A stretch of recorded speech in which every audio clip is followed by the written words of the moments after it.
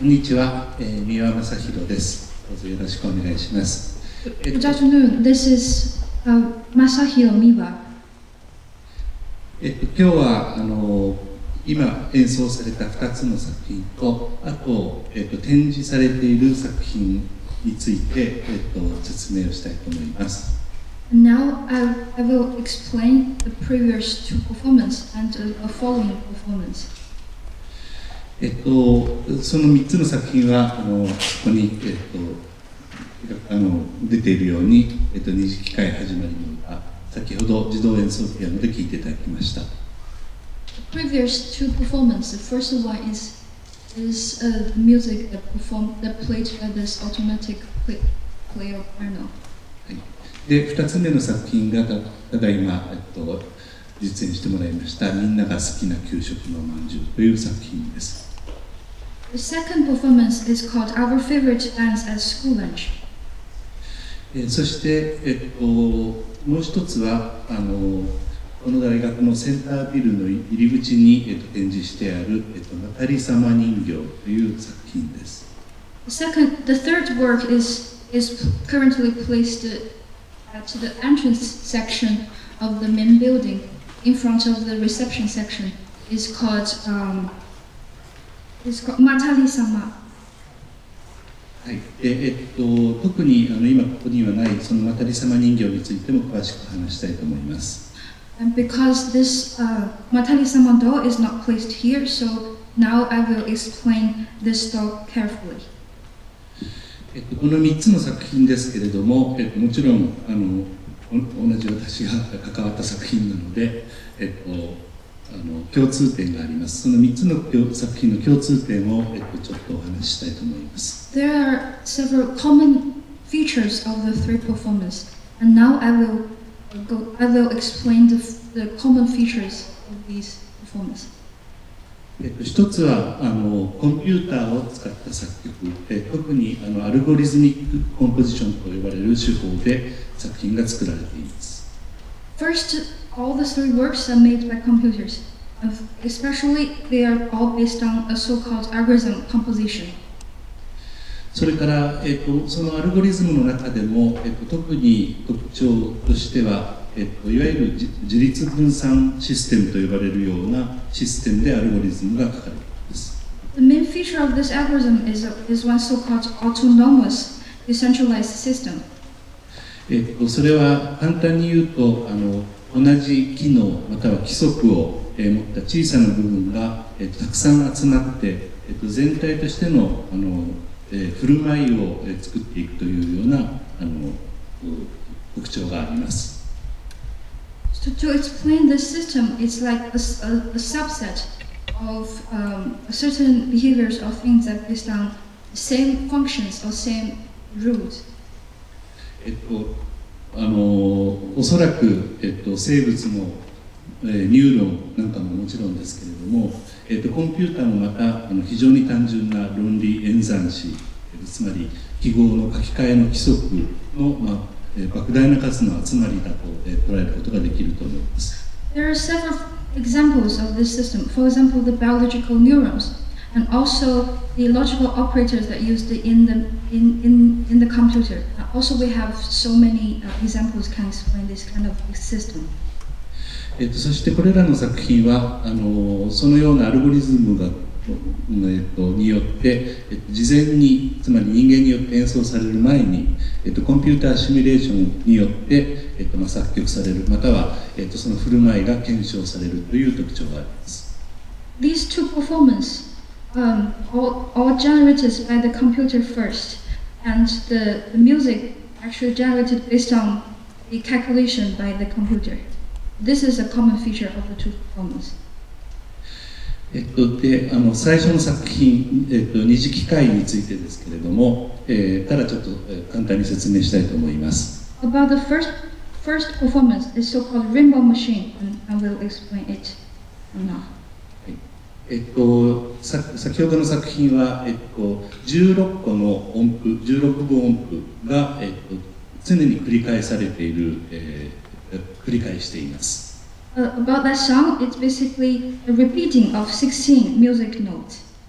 でそれぞれの音符はその一つ前の音符を自分の音の高さを比較して、次の、移動、音の高さの移動のを決めます。The music note, the movement of the music note based on the distance between its neighbor note.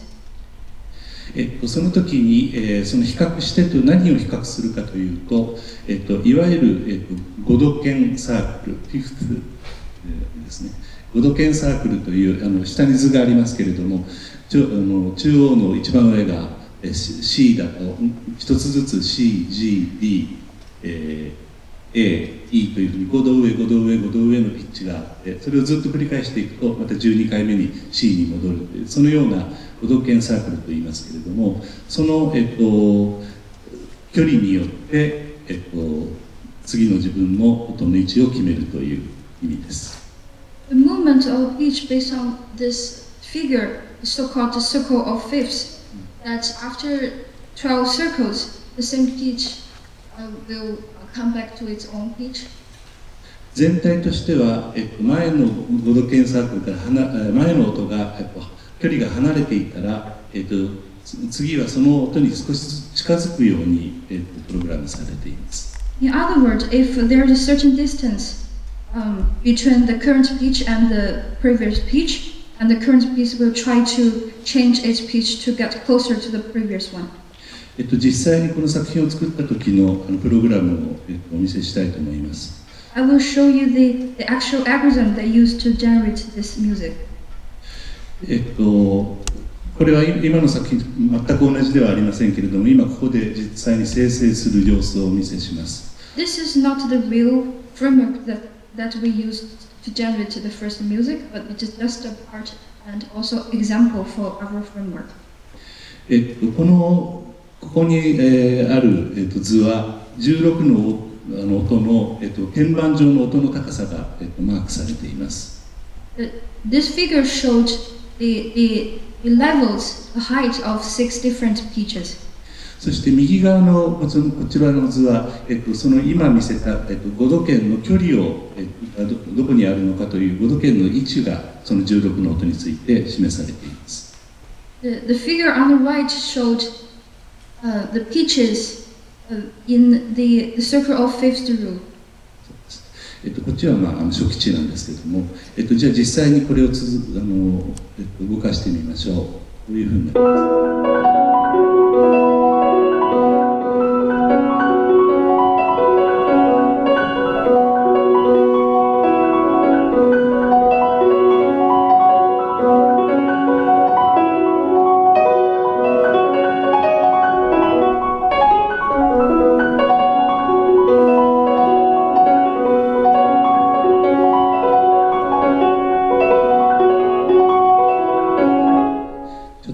す。ここに1小節ごとに棒が出てくるんですけれども、これがあそこのずっと同様の、5度圏サークルのどの音に音が出たか2回出ると大きくなる。そしてその中心が、黒い棒なんですけども、その中心がどこにあるか、そしてそれがどれぐらい集中しているかというのを、自分で生成しながら、自分でそれを計測して、ループに入ったり、するのを見つけて、それをまた、次に変化させていくというものです。これ訳せませんね。So the framework showing on the left actually shows the same result as the right figure.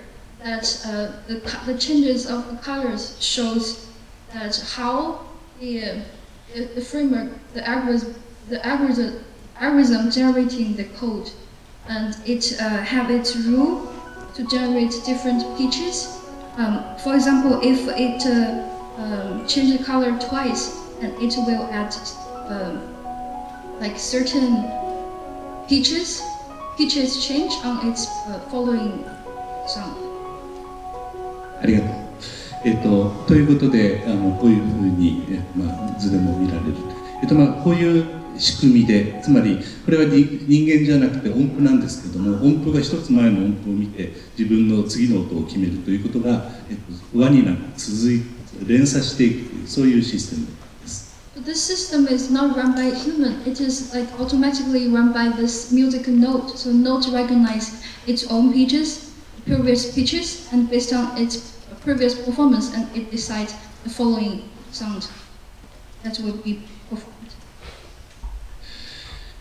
それから次の、みんなの好きなおまんじゅうについても、紹介します。Next, I will explain the second performance called Our Favorite Buns at School Lunch.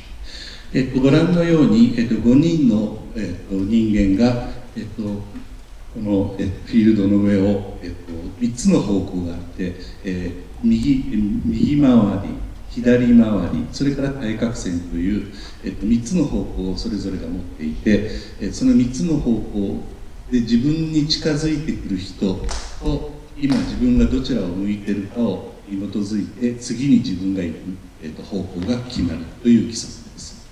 So we can, as we have already seen, that there are 5 people are moving, and for each person they have 3 directions can move. Like move left or right along the edge line, and the other direction also can be walk along the diagonal line. So their movement based on the approaching from neighbor players. ありがとうございます。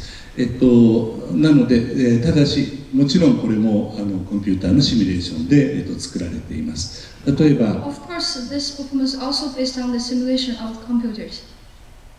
例えばある状態から始めて、今回の状態から始めて、メンバーが全く同じ位置に来るのは、155回移動した後だということがすでに分かっていて、今回の作品もその155回移動した後に全く同じ状態に戻ったところで終わるというふうに作られています。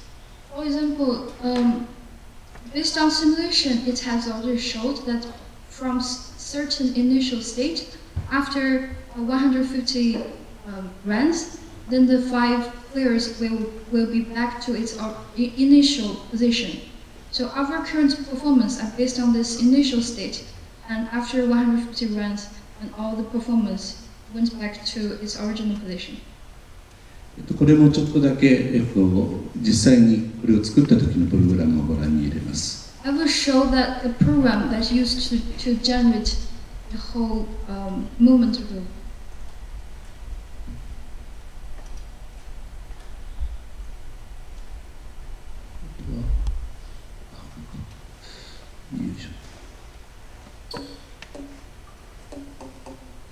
ちょっと音の規則は違うんですけれども、赤とか青が色が人を表しています。そして、今緑がここに近づいて、ここが緑に立ちます。そうするとここにいたピンクが一つずつこの方向に行きます。そしてピンクがここに立つと、青の人は、その今の計算によって反対方向に進みます。そして反対方向の緑、青がここに行って緑が反対方向にまっすぐと。これは方向はこの中を見ないとわからないんですけれども、このようにしてそれぞれが自分の向いている方向と自分に向かってくる人の方向に従って、演算をして次の方向を決めています。詳しくはプログラムノートに書きましたのでご覧ください。The color in this program shows different people. Then the different persons approaching direction based on its current direction, and also their neighbor's coming direction. And based on the 2 directions, they will calculate their following moving direction. ということで、これは数珠つなぎというか順番ではないんですけれども、その方向によって一人が誰かに近づき、その人が次に誰かに近づいていくという、連鎖が理解されます。This sequence is decided not by orders, but by if the person got touched by the other person, then the person start to move. If it's not get touched, then it will stay in the current position. それでまたリ様の話に、なるんですけれども、マタリ様人形ということで、これは2台の機械仕掛けが、XOR 演算を、続けるというものです。Now I will explain the third work, the Matari-sama doll, which contains two machines that can calculate XOR calculation. XOR 演算というのはコンピューターを扱う方にはよくご存知だと思いますけれども、いわゆる日本語では排他的論理和と言いますけれども、ウィキペディアを見るとああいう表がありまして、これを、どういうふうに説明するかというと、0と1があったときに、同じだったら0、0と1でお互いが違ったら1になる。簡単に言えばそういう規則、それだけの規則です。To explain XOR calculation, as almost everyone knows, that if, for example, if we have 0 and 1 two inputs, if the two inputs are the same, then the output will be 0. If the two inputs are different, then the output will be 1. 人間の場合にはこれいろんな覚え方があって、右と左でカスタネットと鈴を持って鈴を叩かれたら、同じ楽器とかそういう、覚え方をします。わかりますか？ So, for example, in the following performance, we'll show that we have, for each person, we have a bell or castanet, which is a wooden blocks on either left or right arm. If the person is hit by a bell, then it will ring a bell. I will explain again. So if the person who holds a bell, who just ring a bell, and if he got hit by a bell, then the output of the person would be the bell. If the person just rang a bell but was hit by a castanet, and he will stay ring the bell. ありがとうございます。ということで、今回展示しているのは2台だけですけれども、本来は8人の人間が輪になって演奏する作品がマタリ様です。So originally we have 8 persons to do this XOR calculation and to perform the following work. はい。で、その本来オリジナルのこの8人で行う、マタリ様を、今日は実際に演奏してもらいたいと思います。先ほど出演してくれた名古屋学芸大学有志のチームと、それにこのコンサートの、スタッフでもある作曲家の鶴見達夫さんに、実際に実演をお願いしたいと思います。後で説明しますけれども、どういう状態で始めるかによって、いろいろな展開の仕方があります。これだけ、はい、お願いします。So, next we will show this the XOR calculation-based performance, which will be performed by 8 people. 7 of them come from the Nagoya University of Arts and Science, and we also have a performer who is also doing the organizing work, and Suzumi-san. And after this performance, I will explain that based on different initial stage, the output, the final result of the performance will be different. でも一つだけちょっとその前に説明しますけれども、先ほどみんなが輪になってスートカスタネットを持って、次の人の、肩を叩くんですけれども、自分が最後に鈴を叩いたら一回りして自分の肩を叩かれた時に叩かれた楽器と同じ楽器を叩く。ありますか？ So I want to explain one more thing before the performance, that so the performers will either have both bell and castanet on their two hands, and if they are touched by the same instrument as they just performed, they just behind the player. from the shoulder, Yeah. and it will keep playing the same instrument. Yes. なので、考えてみてください。もしみんなが全員が8人とも鈴を叩いたとしましょう。そしたら、誰かが鈴で始めたらどういう展開になるかは僕らでも想像がつきます。つまり絶対にカスタネットはならないということです。So, for example, let us think that if the initial state would be for everyone only use bells, then for the whole round, because if the people is hit by the same instrument, then he will keep doing the same instrument, so there will be no chance for the castanet to play.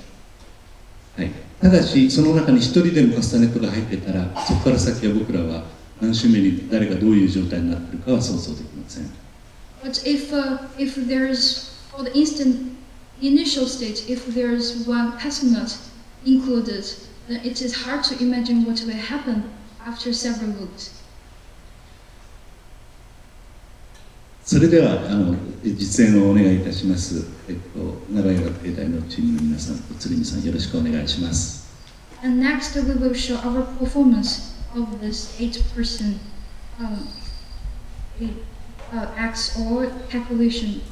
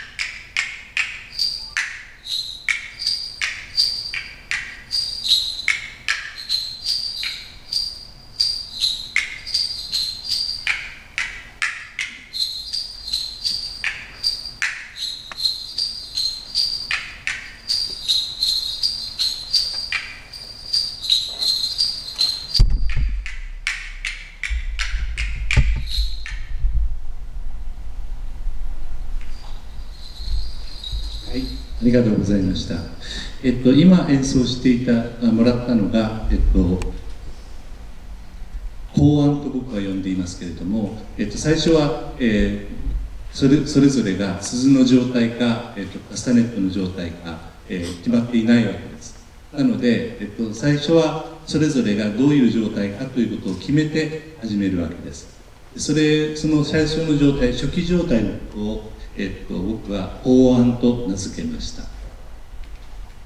So I use a word called koan, actually means initial state, because we cannot set randomly for playing of either castanet or bells for all person at the beginning. So we have to set initial states for every person before we start to play.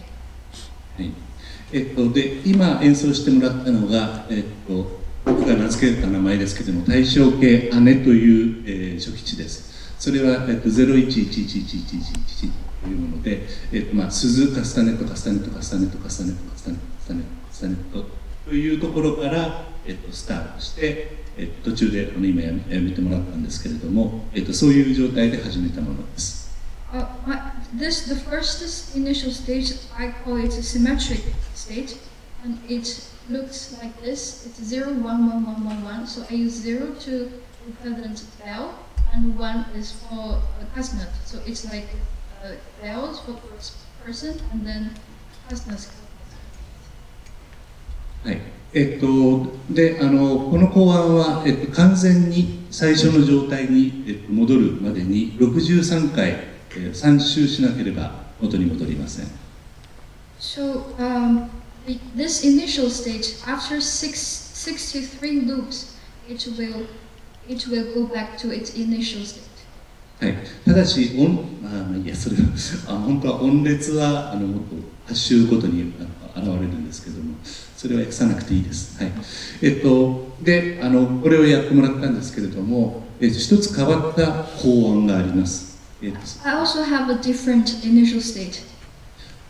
まずこの8人の場合には全部で6種類の異なる初期値考案が存在します。So in this system, actually, we have 6 different initial states. 最初にお話しした全員が鈴の状態で誰かが鈴で始めたら鈴しかならないっていうのは別の言い方をすれば1回で、初期値に戻るという意味です。それをプーの考案と呼んでるんですけれども、それも一つです。As I just said, that if we set the initial state as everyone only play bell, then after one play, because it will always keep the same state. So after one play, it will go back to the first initial state. それ以外にこの63周でループする考案が4種類あります。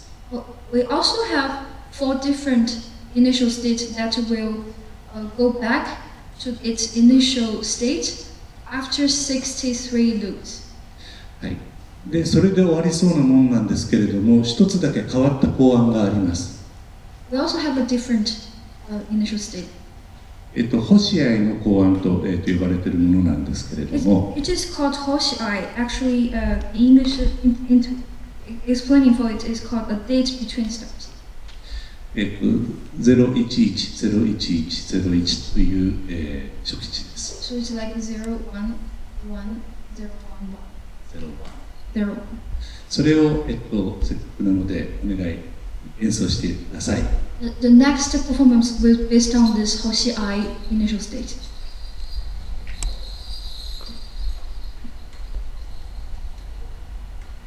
またりはい。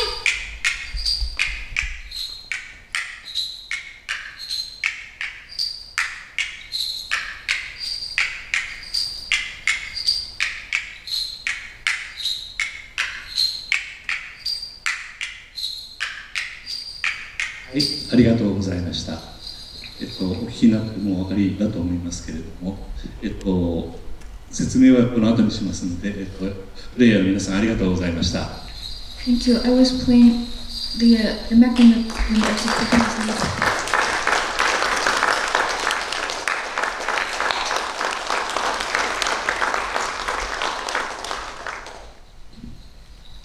the 今のは何も、みんなが耳で覚えてシャンカッカシャンカッカと三拍子を刻んでいたわけではありません。そうじゃなくて先ほどのマタリ様と全く同じ規則で、この状態から始めると、今のように三拍子の繰り返しになります。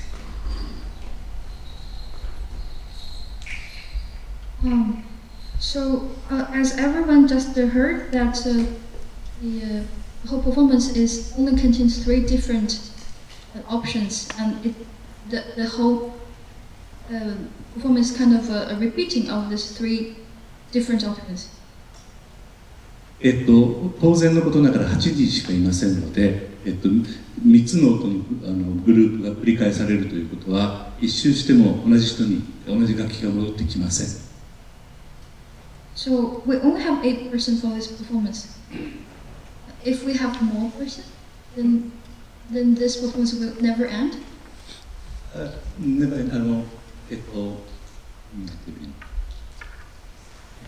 最初に、鈴を鳴らした人が一周しても鈴を鳴らすことにはならないです。So as we just saw that we have 8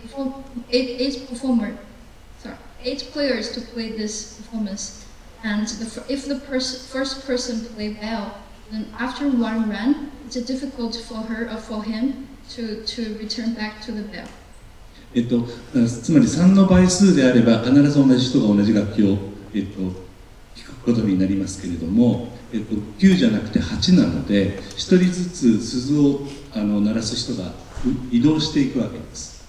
Because if we have 3 options, so if it's times of 3, for example, if we have 9 people, then it's easier for the first people return back to its first action. But because currently they only have 8%, which is difficult for the first person to get back its first action. お分かりのように、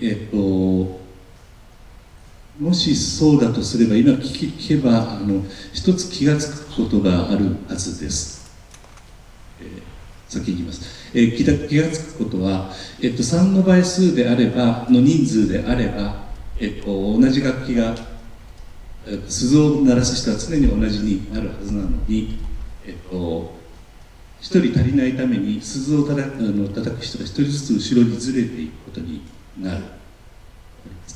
So as probably you have already noticed that if we have a number of people that would be the result of times of 3, then it will be easier for the repeating of the actions. But because for this performance we have 8%, which means we lack 1% to 9. To become 9, so means for each run, the whole actions kind of passed back to the following team. ありがとうございます。もしそうなら、簡単に思いつくのは、これは8人だけの場合だけではないだろうと、考えられます。So if it is true, then this performance can be performs not just only by 8%, and we also have other choices. おそらく3の倍数引く1人だったら必ずこの星合の公案というものが存在するに違いないと思っていいと思います。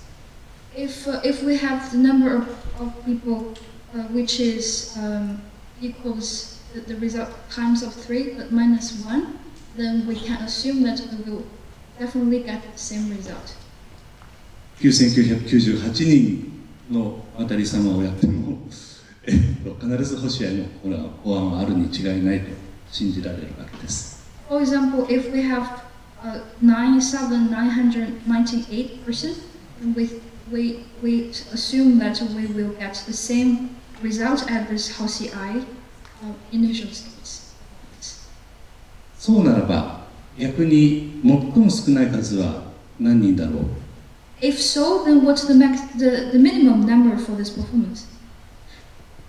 言うまでもなく2人です。Actually, it's 2 people. ということで僕は2人で行うまたり様というものを試してみました。So therefore, I actually tested this performance by using 2 people. 想像してください。さっきの背中を叩かれると2人しかいないというとどうすればいいかというととても困ると思います。Just imagine that the previous performance, if it is performed by only 2 players, what will happen? ということで考えたのが、向かい合って手を交差させてスートカスタネットを叩くという方法です。So I propose a method to complete this performance that use 2 people, but each person cross their arms and to touch each other like this. それは実際に試してみました。もちろん、星合の考案というのはできます。逆に言えば2人で、またり様をやる場合は空の考案か星合の考案しか存在しません。So I tested this using 2 people, tested this Hoshi I initial stage, and of course it comes out the same result. But by the way, actually for if we only have two players for this performance, we only have OCI and another, we only have two initial states. ということで、そこまでがまたり様なんですけども、そして、そこで僕は人間ではなくて、もともとこれは最初はアルゴリズムで作ったものを人間が XOR 演算子になって、演奏するものだったわけですけれども、つまりアルゴリズムを模倣する人間の作品ということなんですけども、その模倣する人間をさらに模倣する機械というものができないかと思って、考えました。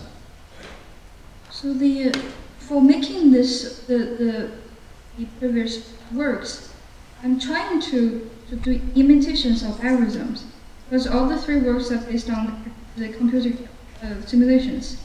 So, in other words, that I am doing I'm using human beings to imitation the computational algorithms.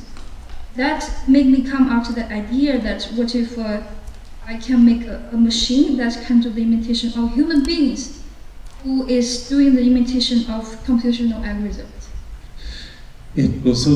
そこで、XOR 演算をして、それから、マタリ様の場合には、最後に叩かれた自分の肩を覚えていなくてはいけません。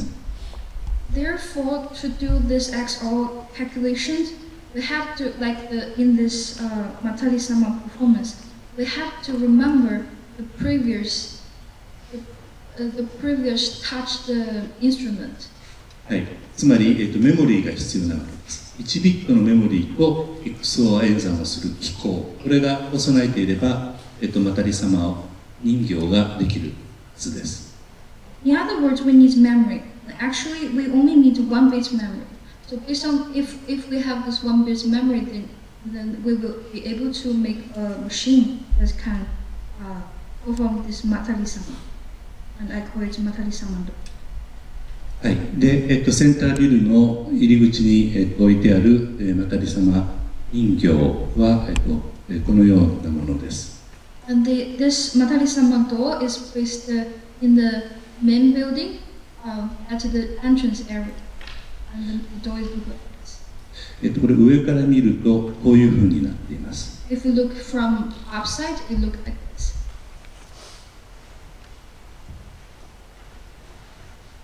この部分とこの反対の部分が、出力です。So the first part and the part next to it are driven by water. そしてその、水がこちらから出るかこちらから出てくるかによって、0を意味しているか1を意味しているかが決まります。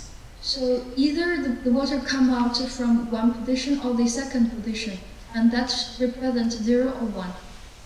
その結果がクロスして向かい合った、マタリ様人形の、入力に入っていきます。入力に入ります。The result from the first door and cross through this crossed tube and can be transmitted to the second door and become the input of the second door. つまり、もしこちらから水が流れてきたら、ここを伝って向かいの、人形の反対側の方に行き、ここに天秤があって、ここから水が出ます。そうすると天秤がこっちにガタンと傾きます。For example, if water comes from the upside and it will flow into the downside, the bottom side of the second door, and it will give the input from the downside to the second door, and the second door will react based on this input. 同様のことが反対側でも起きます。And same as the other side. そして、向こうからこちらですけども、こちらから向こうへも同じことが起きています。And it also same actions will happen if the inputs come from the second door to this first. これが正面から見たものなんですけれども、This is the front view of this work. 水がこちらから流れるかこちらから流れるかによってこの天秤が、こっちが下に、押されるかこちらが下に押されるかが決まります。depends on direction of the water flow, and this the balanced bar can change its direction to either left or right. これが、自分の最後に出した状態を、記憶するメモリーです。It can memorize its last behavior. そしてここの上を見てください。これも、この天秤の状態によって、変わります。内側と外側。And this is the front view of this balance bar that from one side and from the side side. そしてこの状態で、つまり例えば左が1だとしますと、1の状態で、入ってきた天秤、ここに水が溜まっています。そして天秤がこちらに傾くと水がこちら側に流れ、天秤が下に傾くと水がこちら側に流れるという仕組みです。So for example, if this bar towards to left, then the water flow is from right to left.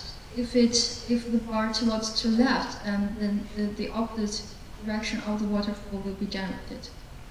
ということで、これで、なるほどと思った人はそんなにいないかもしれないんですけども、これで立派な XOR 演算が、成立しています。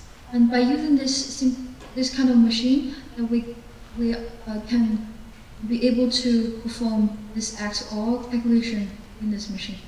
上から見た図ですけども、ここに水が溜まっていて、天秤によって水がこちら側に流れるか、こちら側に流れるかが決まります。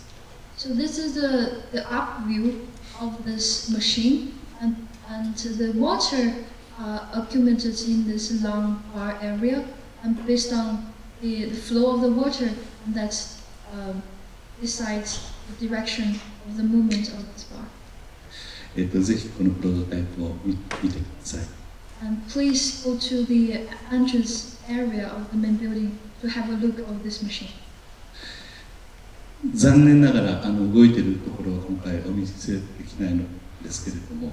But unfortunately, we couldn't assemble this machine to make it actually work in this time.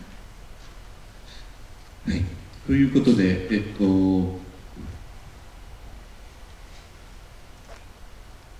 アルゴリズミックコンポジションの一つの形として、僕はいろいろ今までいろんな作品を作ってきました。So, therefore, as a summary that I have already performed several works that based on this algorithm composition. ただいつも思うことは、このようにアルゴリズムでまたは論理演算によって論理によって選ばれた、音の集まり、音の構造物っていうものを人は本当に音楽だと思ってるんでしょうか。Well, to think like this, that actually this algorithm-based or logically generated sound is a sound of structures. Do you think it is real music? 時として作曲家ですら、自分が作っているそういうものを、音楽だとは信じていないことがよくあります。Actually, the composers that made this kind of the structure of sound also don't believe this combination of sounds not music.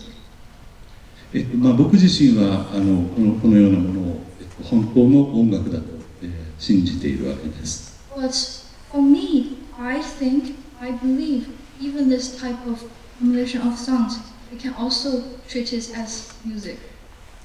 僕にとっては長い間音楽っていうのは、人間の感情表現のための道具のように扱われてきたように見えます。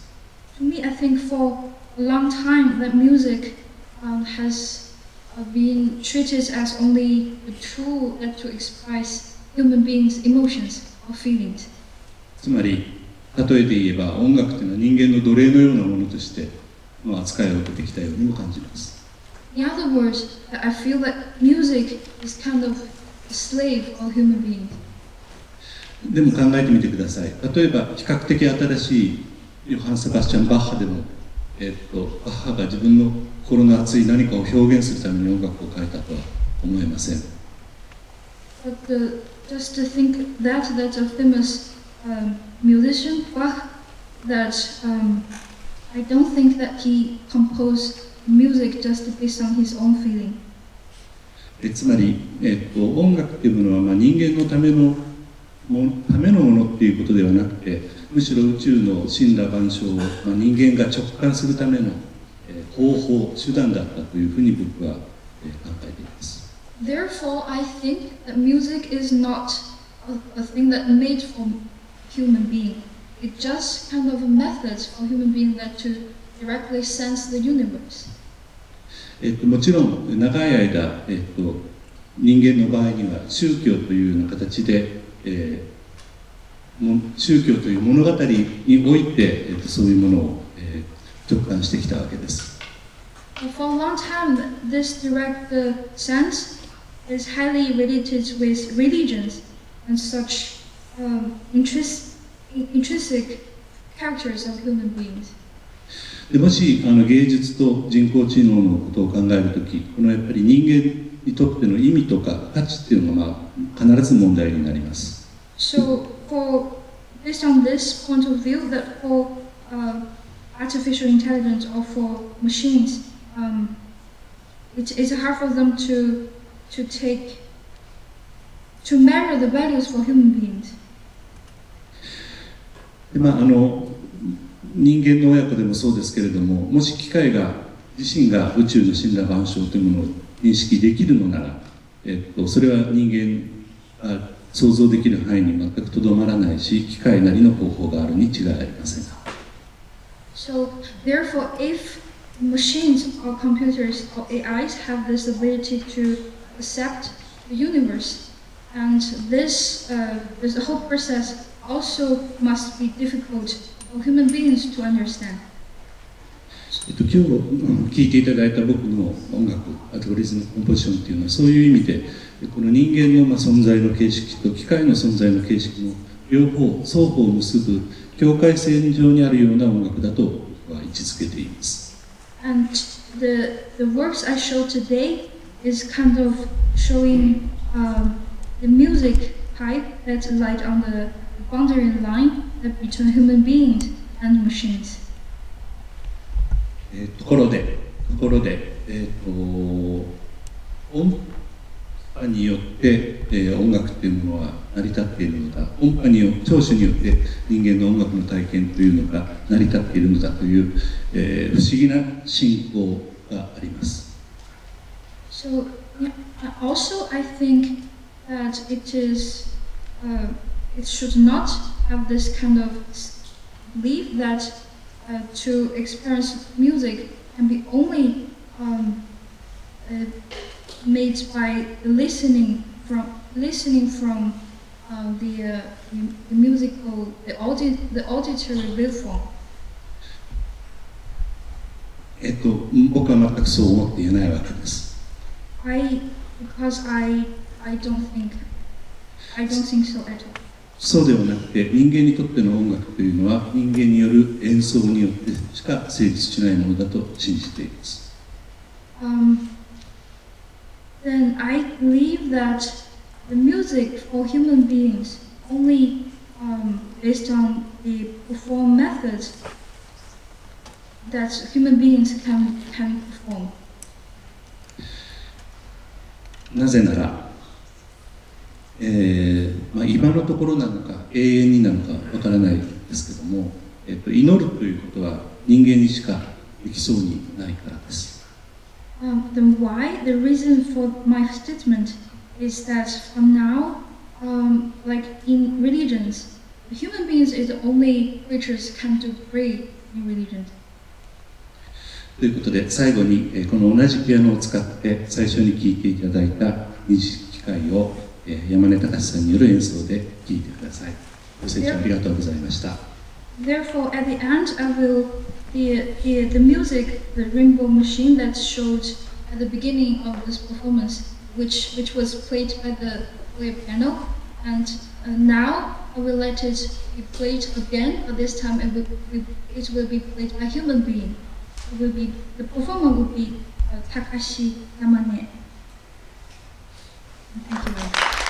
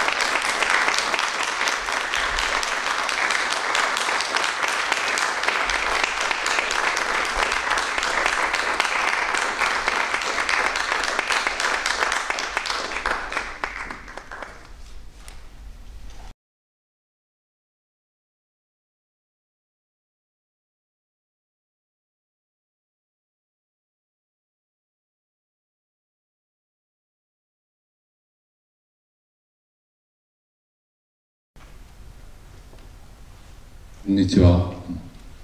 作曲の古川です。ようこそいらっしゃいました。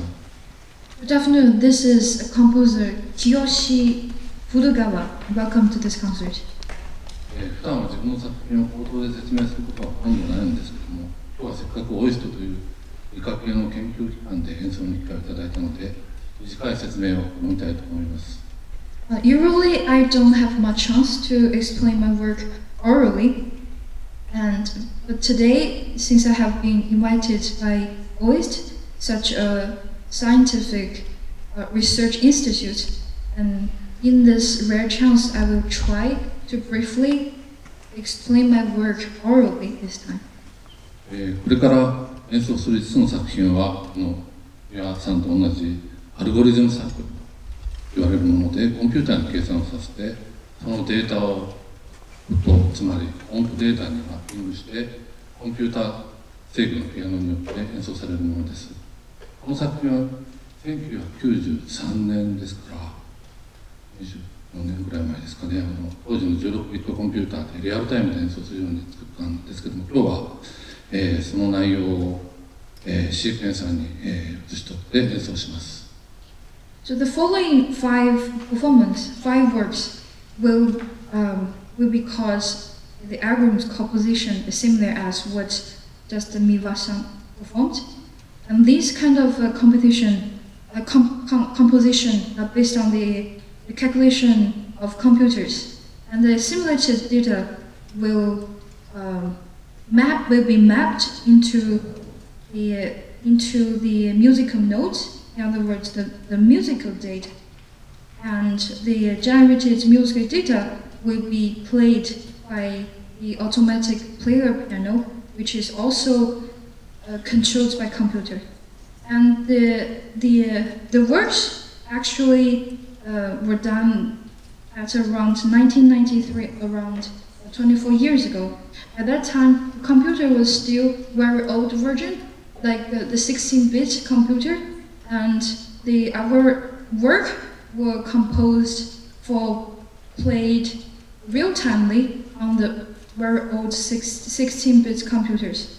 And today I will apply these works to the current sequencers and will show the old works and will perform them now. これから演奏する5つの作品は非線形構造と呼ばれる数的な構造が生成する数式を使って、作曲しました。So the following five works are based on this nonlinear structures, which is based on these nonlinear equations, and based on these nonlinear structures, and we made these compositions. 皆さん、ご存知のように非線形構造は比較的短い計算式を繰り返すことにより構造が生み出されます。As everyone has already known that these nonlinear structures can be generated by the recurrent calculation of relatively short nonlinear equations, and these structures can be generated using this kind of recursive calculation. この数式が自動的に生み出す美しい構造、自己組織化のプロセスに興味を持ち、それを元にしてみることにしました。So these kind of structures can be automatically generated and somehow can generate these really beautiful structures. I am really interested in such a self-organization process. So I want to show this kind of process in music. 次のですね。まずマンデルブロート集合というものですけども、ここではマンデルブロート集合の計算式の初期値を徐々に変えながら、その計算値が発散したり収束したりする過程を元にしました。So first I will show the work that based on the Mandelbrot set. A Mandelbrot set have a feature that if based on the initial value, if the initial value gradually changed, then the final result will also change, like it becomes divergence or sometimes saturated. And in this whole process, I will interpret by music. 次にカオティックアトラクターではある初期地から出発し、ぐるぐる空間をこう回り続けながら、いろいろに変化しながらも決して収束しない構造を使いました。ある場所でフェードアウトして曲は閉じられます。And next work is based on this chaotic attractor. So chaotic attractor from a certain initial value, and around this initial value and so-called attractor, that the value will follow these kind of circles and will have a lot of variety, and it cannot guarantee that the value can be saturated. So at certain point, this generated music can be fade out. 3曲目は再びマンデルブロート集合ですが、これでは2つのマンデルブロート集合を組み合わせてその計算プロセスをここにしました。The third work also based on this Mandelbrot sets, but here we will use two sets of Mandelbrot, and we want to see that the combination of two Mandelbrot sets, and during this calculation process, what kind of music will be generated. 次にセルオートマトンです。セルオートマトンとはセルの状態をある規則によって順次変換していくものなのですが、この曲ではセルオートマトンとして一番よく知られているろくに長いセルの一列を出発点にして次の行を順次生み出していくような方法でその次々と生み出される中身を音に置き換えました。The next work is based on cellular automatons. And cellular automatons is basically a grade of cells, and the status of each cell can be changed based on certain rules in order. And this work is based on a well-known cellular automaton structure, which is start from the first column of a really long cells, really long grades of cells, and will sequentially generate the cells for the following columns, and the generated columns will replace the previous tones for each cells. そうですね。渡さんとちょっと似てますよね。じゃあ次ジュリア集合です。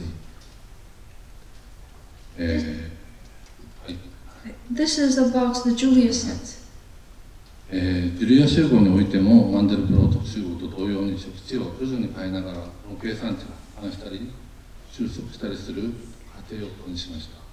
The Julia set also similar as Mandelbrot set, that based on the changing of initial value, the result of this calculation also will become divergence or saturated, and during this process we generate music based on this calculation. それでは5曲続けてお聴きください。カメラをピアノの方にセットしてください。And next, I will perform these 5 works.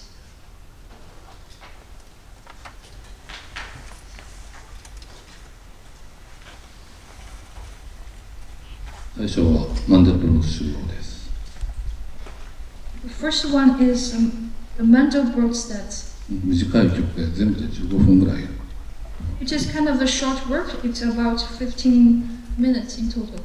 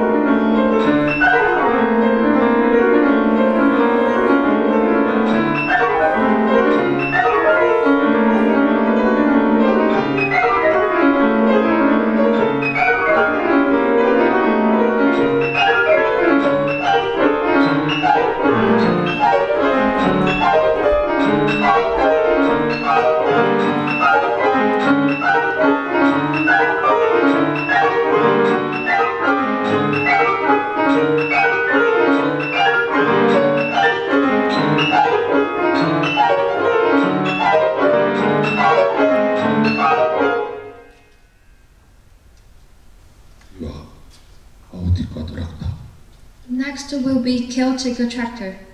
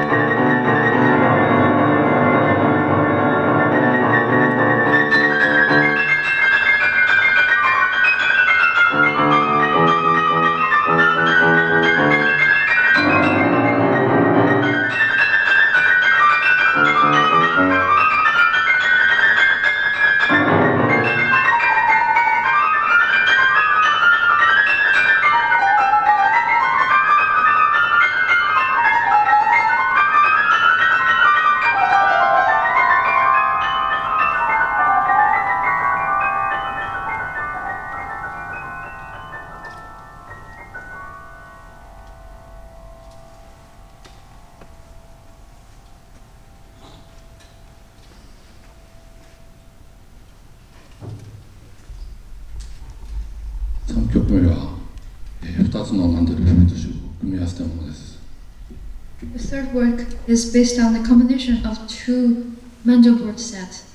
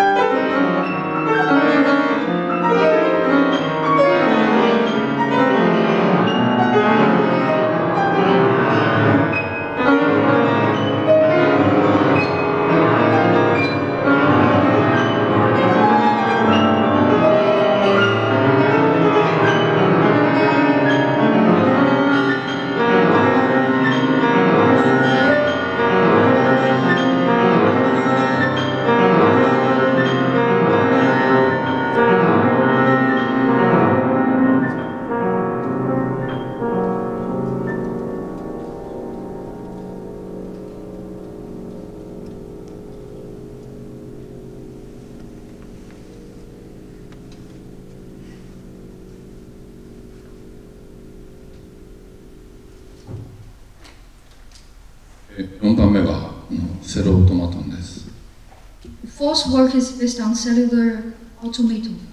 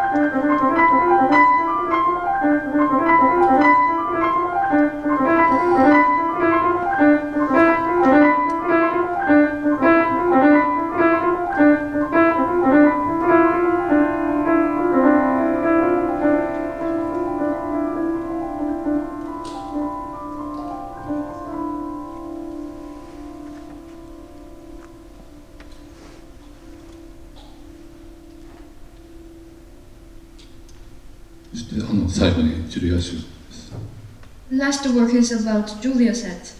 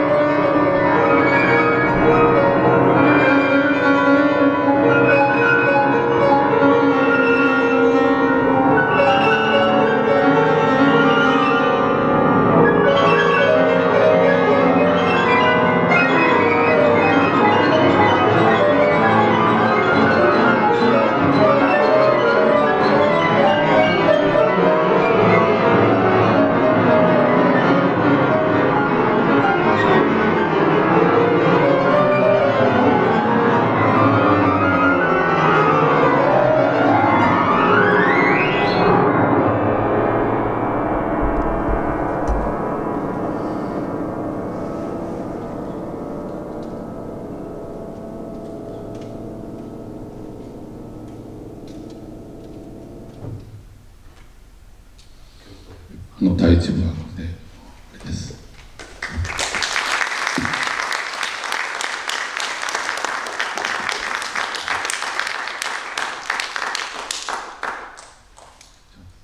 第二部のアーキテクチュア・ドリームス・ミュージックの準備にかかりましょう。And the second half is about architecture, dreams, music. これは私の作品というよりかはコラボレーションで建築家の人たちやプログラマーの人たち、いろんな人たちの協力を得て実現されたものです。This work is collaborated with a lot of architectures and also programs. せっかくですので演奏家の紹介ではないんですけど、私のここに今日いらっしゃったメンバーの建築家の藤井さんです。建築家の篠崎さん。今日後の方に出てくるメカル家っていう、大阪の沖縄の重要文化財をそれを音にしたものがあるんですけど、その精密な測ったり研究なさったりして。2人が随分10年続けてきたことの結果がことにもなっている。あともう一人は天野君で、彼作曲家なんですけど、プログラミングすごい天才で、私たちのプロジェクトを進めてくれる人間ということでよろしくお願いします。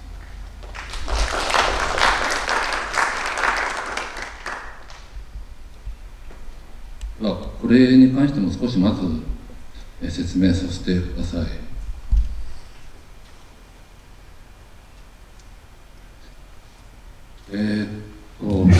簡単に私たちのプロジェクトについて説明させていただきます。このページ、まだ、これはそもそも10年くらい前に建築家の藤井さんと私が始めたもので、それに、さっき言ったようにプログラマーの浜野さんに加わって実現されたものです。And now I will briefly introduce this project. So this project actually started about 10 years ago and started with me and architect Fujii-san, and also with a recent collaboration with architect Kobayashi-san and the programmer that I just introduced, Hamano-san. このプロジェクトは建築構造や建築を体験するということからモダリティ、つまり音楽とか建築とかモダリティを超えて音楽を生成しようというちょっと変な、ちょっとできそうもないことを考えて始めました。This project want to generate music based on the structure of architectures or the experience of the architectures. So this kind of a little bit weird aim is the purpose of our project. この根底には後に示したように言語とか空間とか建築とか音楽モダリティは異なるがその知覚認知およびに美的秩序の認知の深層構造において共通の基盤を持つという私たちの仮説があり、それを芸術表現として実現してみようということです。Foundations of the aim are shown in this figure that like language or space, architecture or music, even they have a lot of differences in modalities, but they have a common foundation features that, for example, they all based on the sensory perceptions, also the perceptions of the order of beauty, and these are our assumptions. And based on these assumptions, we want to show that how these common features can be expressed by art or by music. ただ、これを実際にプログラムとして実装するのは大変なことで、天野君の協力を得て、ようやく最近になってこれができるようになってきました。But actually, to apply to a program these kind of ideas is really difficult work. And thanks for the hard work of Hamano-san. And finally, recently we got the results of this project. 具体的に、今クセナキスが行ったように建築構造を音楽構造に直接対応させるのではなくて建築の体験ですねを音楽の体験つまり音楽の認知プロセスに対応させることを考えました。So if we explain it in detail, it is not corresponding between the structure of architectures to the structures of music. It is actually to use the experience of architectures and then to correspond to the experience of the music. In other words, that we want to correspond to the perception process of the structure of the music.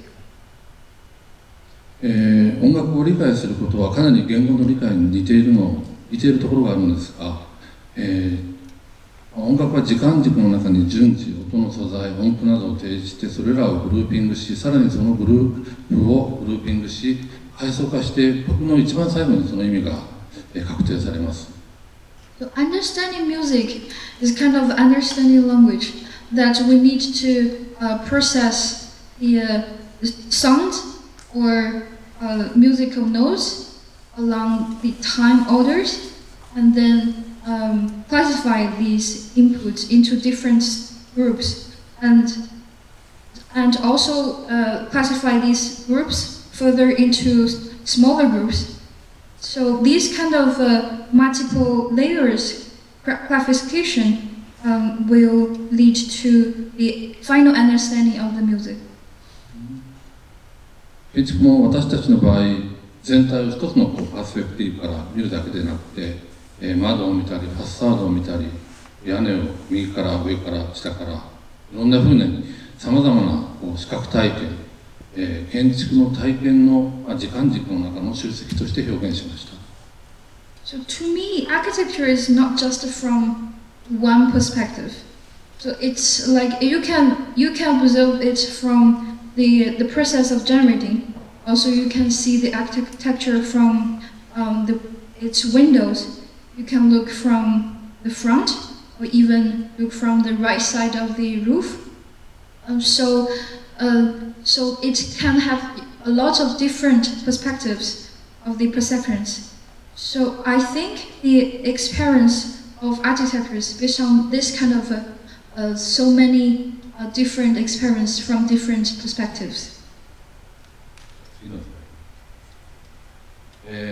生成のプロセスをもうちょっと説明しますと、まずオリジナルの建築があります。これは今回の音楽生成に使う、沖縄の伊是名島にある国の重要文化財のメカル系住宅の写真です。And next, I will explain the generating process for the music further. So first, this music is based on original architecture, and this is the architecture we used for today's music, which is located in island in Okinawa called Izena Island. And this photo is about a place called Megaluke.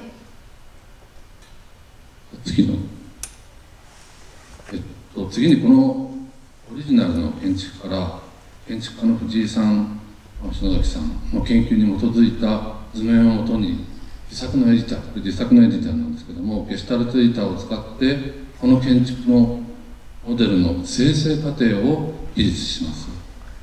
So this figure showed that based on the previous photo of the architecture, then architect Fujisan and his team actually made this kind of framework to generate the 3D models of this architecture, and this showed this detailed framework using a gestural editor.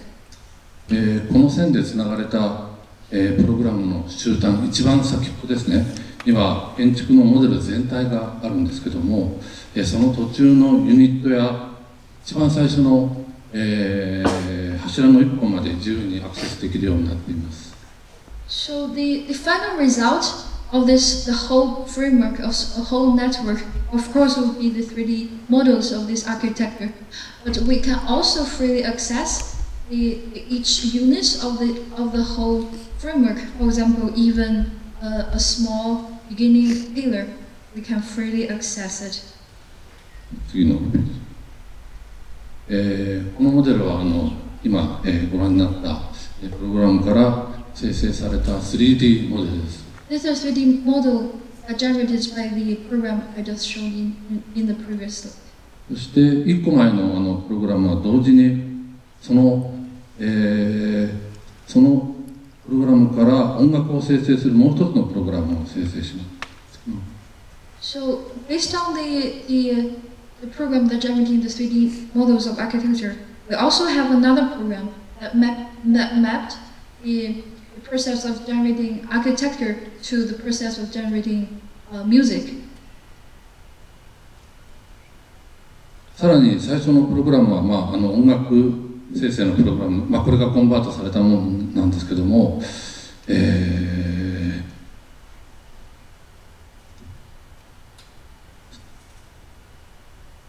じゃあ次のページいきますかね。This is the music code that generated by our programs.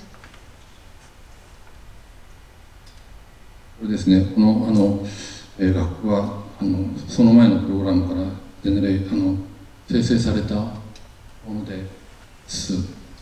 で、じゃあ次のスライドに行ってもらいます。で、一番最後にこれらのバラバラに作られた音楽と建築を同時に対応させながら演奏するプログラムというのが最後にスタートされて、それらが、今日プレゼンテーションに使われるということです。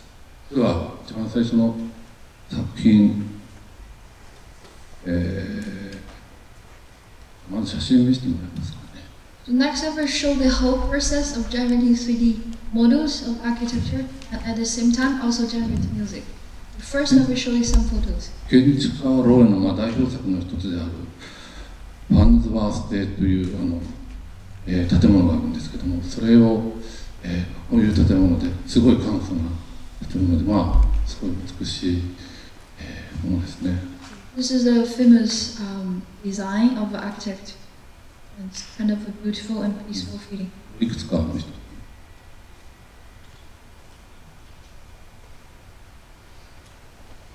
次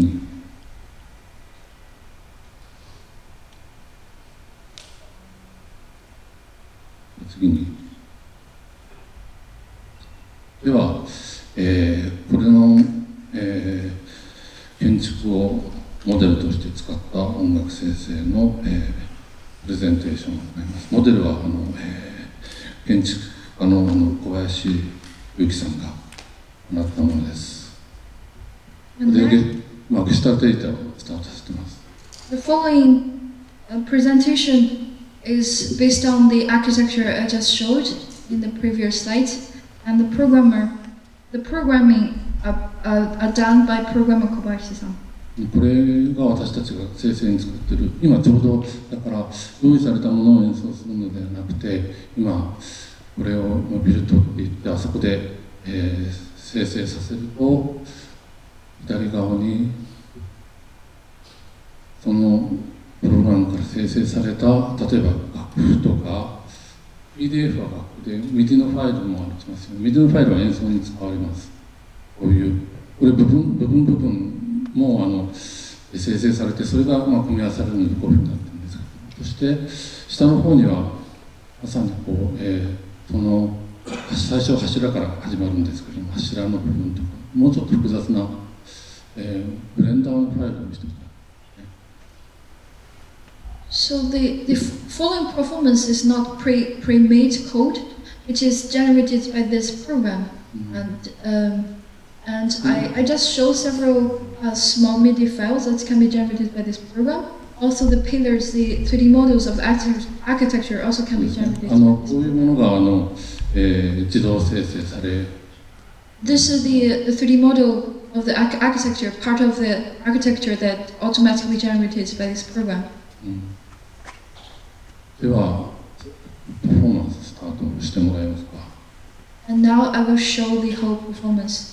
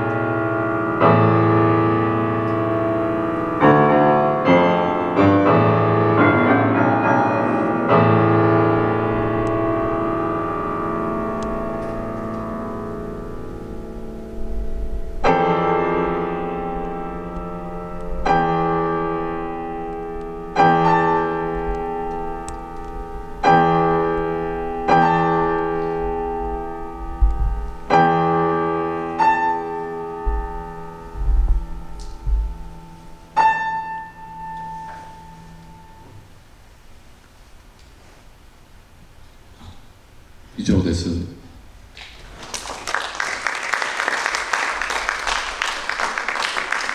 ここで建築家のJさんに架空の建築を使ってちょっとデモをやってもらいます。And next, the architects will explain the details of this program. こんにちは、藤井春之です。ですね、建築空間の体験をどういうふうに音楽にしているかということを、簡単な例をお見せしながら説明しようと思います。How the space of architecture can be translated or generated into music, I will explain it by some simple examples. 先ほど古川さんの説明から、建築の構造を直接音楽に変換するのではない、実はそういうふうにやったんですけれども、そうではないということを古川さんが言いましたけれども、それが、ここに、非常に抽象的な絵ですけれども現れているものなんです。ここにあるのは建物の構造そのものを写真のように写しているわけではなく、建物のその空間を、この図を作っているのは僕ですけれども、僕がどういうふうに理解しているかというその理解の構造を示しているんです。So as Furukawa-san just said, that we're not trying to translate or correspond of the structure of the architecture to the structure of music. We're trying to based on the experience of the structure of architecture to generate the experience of the music. So here in this program, these unit doesn't show, not just showing the structure of the architecture, it's actually showing from different perspectives, to showing the actual feelings, actual sensory perceptions of the whole architecture. 例えば、皆さんこのホールに今座ってますけれども、段々がありますよね。これは建築的に言えば床が違う高さの床が何枚もあるというふうに言いますけれども、それを、このモデルの場合ですと、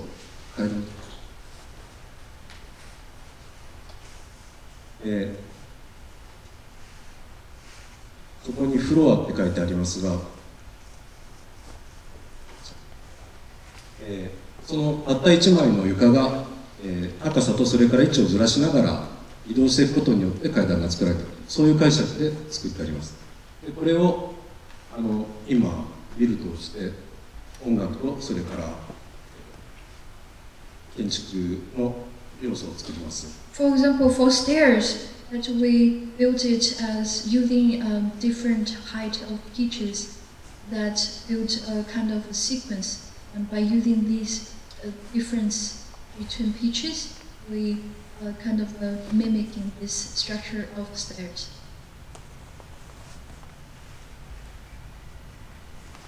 板をずらしていくことによってこういう階段が自動的に作られているわけですね。So this program can automatically generate this kind of stairs.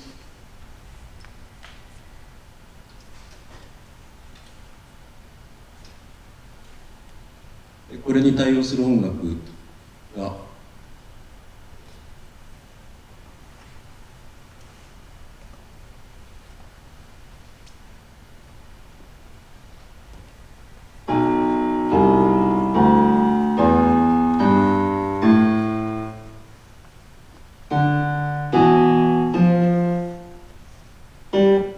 Corresponding music of the stairs is just like this.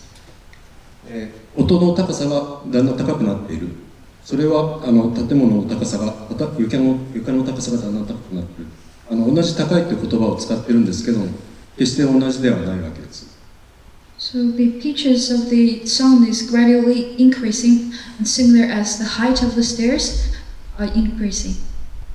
Here we use the same word of increasing in both musical and the actual stairs play, but actually they're different meanings. ただ違った現象に同じ言葉を使っているというのは、我々の身体が、その階段、自分の高さが変わるということと音の高さが変わるということを体が結びつけているからなんです。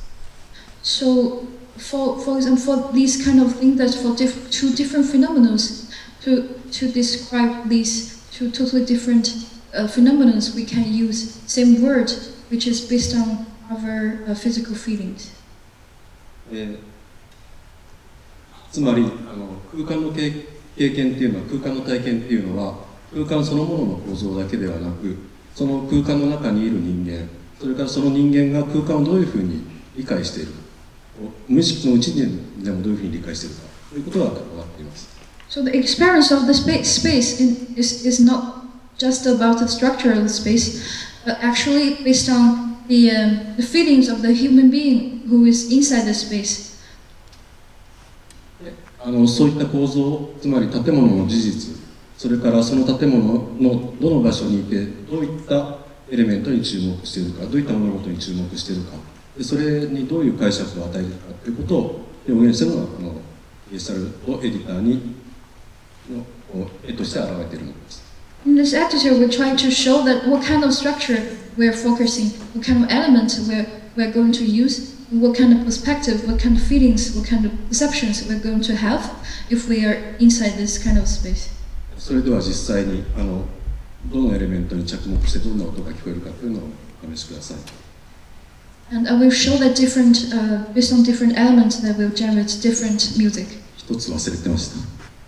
どういう建物を経験したかっていうのを後で見ていただこうと思います。I will show that what kind of architecture our music is based on. これは説明用に作っているもので非常に抽象的なものですが、壁だとか、床だとか柱を組み合わせて作ったものです。This is a combination of the 3D parts of architecture that contains like walls, like floors, like pillars. で、この建物のどこにいて何に意識を向けているか、それが画面とそれから音で表現されます。And the position of the human, what kind of position or location inside the house, and that generate what kind of different perceptions of this architecture will be shown in the following photos. この建物自体も先ほどのゲシュタルトエディターから生成したものです。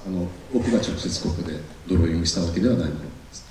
So this is automatically generated by the program. It's not written by myself.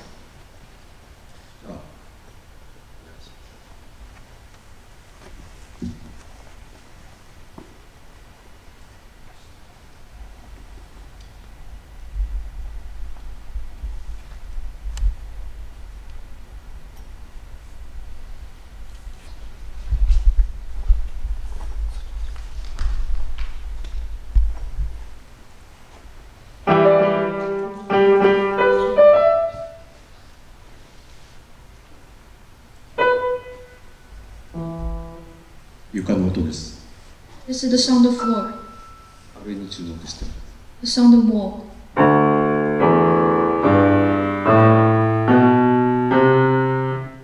階段ですね。The sound of stairs.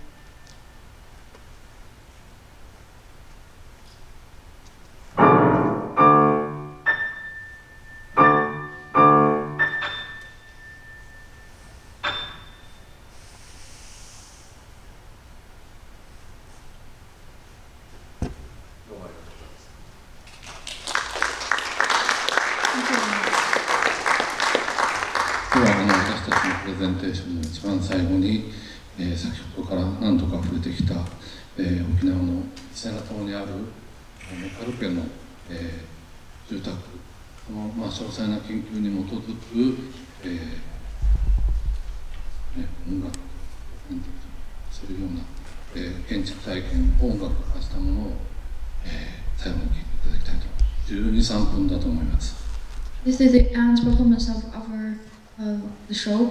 That this is based on this architecture that is located in Okinawa Isena Island and called Mekaru-kei.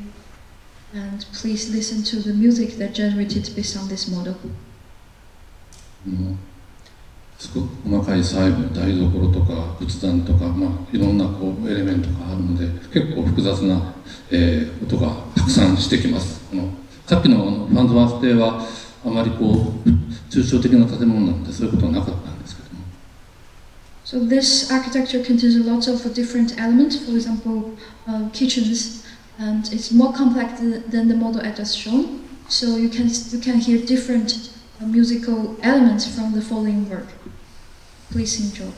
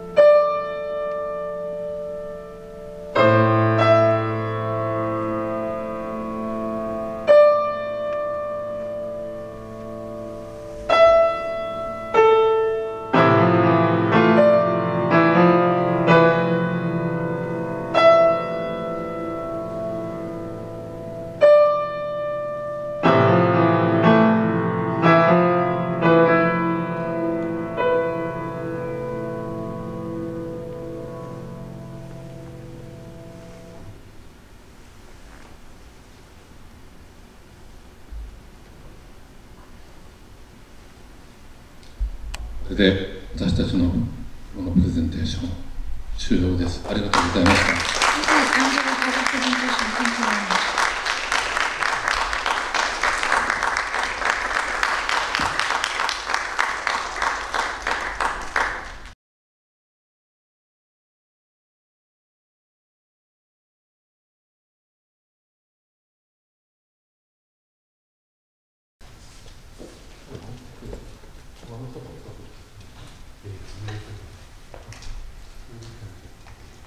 それでは、そろそろ第3部、アフタートークを始めたいと思います。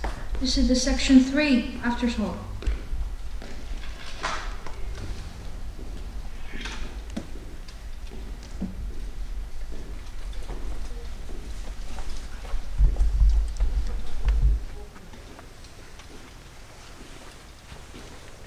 皆さん、お母さん、今日はとてもありがとうございます。Thank you very much, Miwa-san and Furukawa. はい。打ち合わせなしですね。打ち合わせ全くなしでした。There's no rehearsal for this. はい。本日は、人工知能美学芸術展の、初日にあたり、その初日に、このコンサートですね、人工知能美学芸術コンサート、それの第1回ということで、三輪さんと古川さんの、作品を、聞かせていただきました。ありがとうございます。This is the first day of this artificial intelligence art and aesthetic exhibition. And in the first day, we showed our first time of this AI art and artistic concert. And in this concert, we performed the works from Miwa-san and Furukawa-san. Thank you very much. 先に本日以外のことについて触れますと、明日は、また違ったタイトルで、同じこの行動でこのコンサートが行われます。And tomorrow we will show different type of this kind of audio performance in this concert. 本日は機械美学音楽というタイトルでさせていただきました。Today is about machine aesthetic performance. 明日は環世界音楽と機械学習。And tomorrow there will be about music and machine learning. 明後日が、人工知能音楽の先駆。And the day after tomorrow there will be pioneer of the artificial intelligence music. ちょっと飛んで、11月11日と12日の、次の週末には人工知能との共同。On the following weekend, on November 11th and 12th, we will show the collaboration with artificial intelligence. そういうことで、音楽に関してもですね、今回力を入れております。So about music, this time we will do a lot of performance based on the musical performance. はい。そこで、今日人工知能ということで、三輪さんと古川さんをお招きしたんですけれども、三輪さんのお話の中には、機械が自分自らの、何ですか、人間にとっての音楽とか、あるいは機械にとっての音楽とか、そういった話があったかと思います。So today, about AI music, Miwa-san and Furukawa-san showed their excellent works. In Miwa-san's performance, he showed that he used a machine that is driven by water that can show that that the music created by the machine, not the human. あと古川さんの音楽の方では、今回初演となる、最後のプレゼンテーションでは、建物建築をそのまま音楽に移行するのではなく、建築の在り方を今度は音楽の在り方に変換でもないんですが、そこのところに機械が働いているかのようにあったかと思います。And for Furukawa-san's performance, and at the end he showed that work actually it was the first appearance in the world. That in his work he showed the corresponding from the experience of architecture to the experience of music. それで人工知能ということで、コンサートに、参加するみたいなことは今まで三輪さんあったでしょうか？いえ、一度もありません。Have you ever been attended an artificial intelligence concert? And Miwa-san just said no. 古川さん。Furukawa-san also.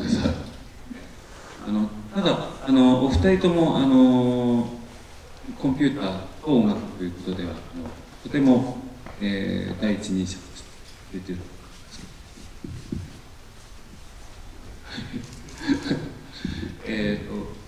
僕の方ではでもあれですよね、コンピューター音楽って一般に言ったら僕や古川さんはかなり変わった方で、つまり音楽の構造を考えるという意味のアルゴリズミックコンポジションっていうのはコンピューター音楽っていうエリアから言うと随分マイナーな領域だと思います。So, Nakagawa-san just said that both Miwa-san and Furukawa-san are all pioneers of this artificial intelligent music, and Miwa-san just answered that that they think they are trying to use computer to think the structure of the music. どこが王道的なコンピューター音楽でないかとか、あるいは実は王道だと思ってたり、古川さんはしますか？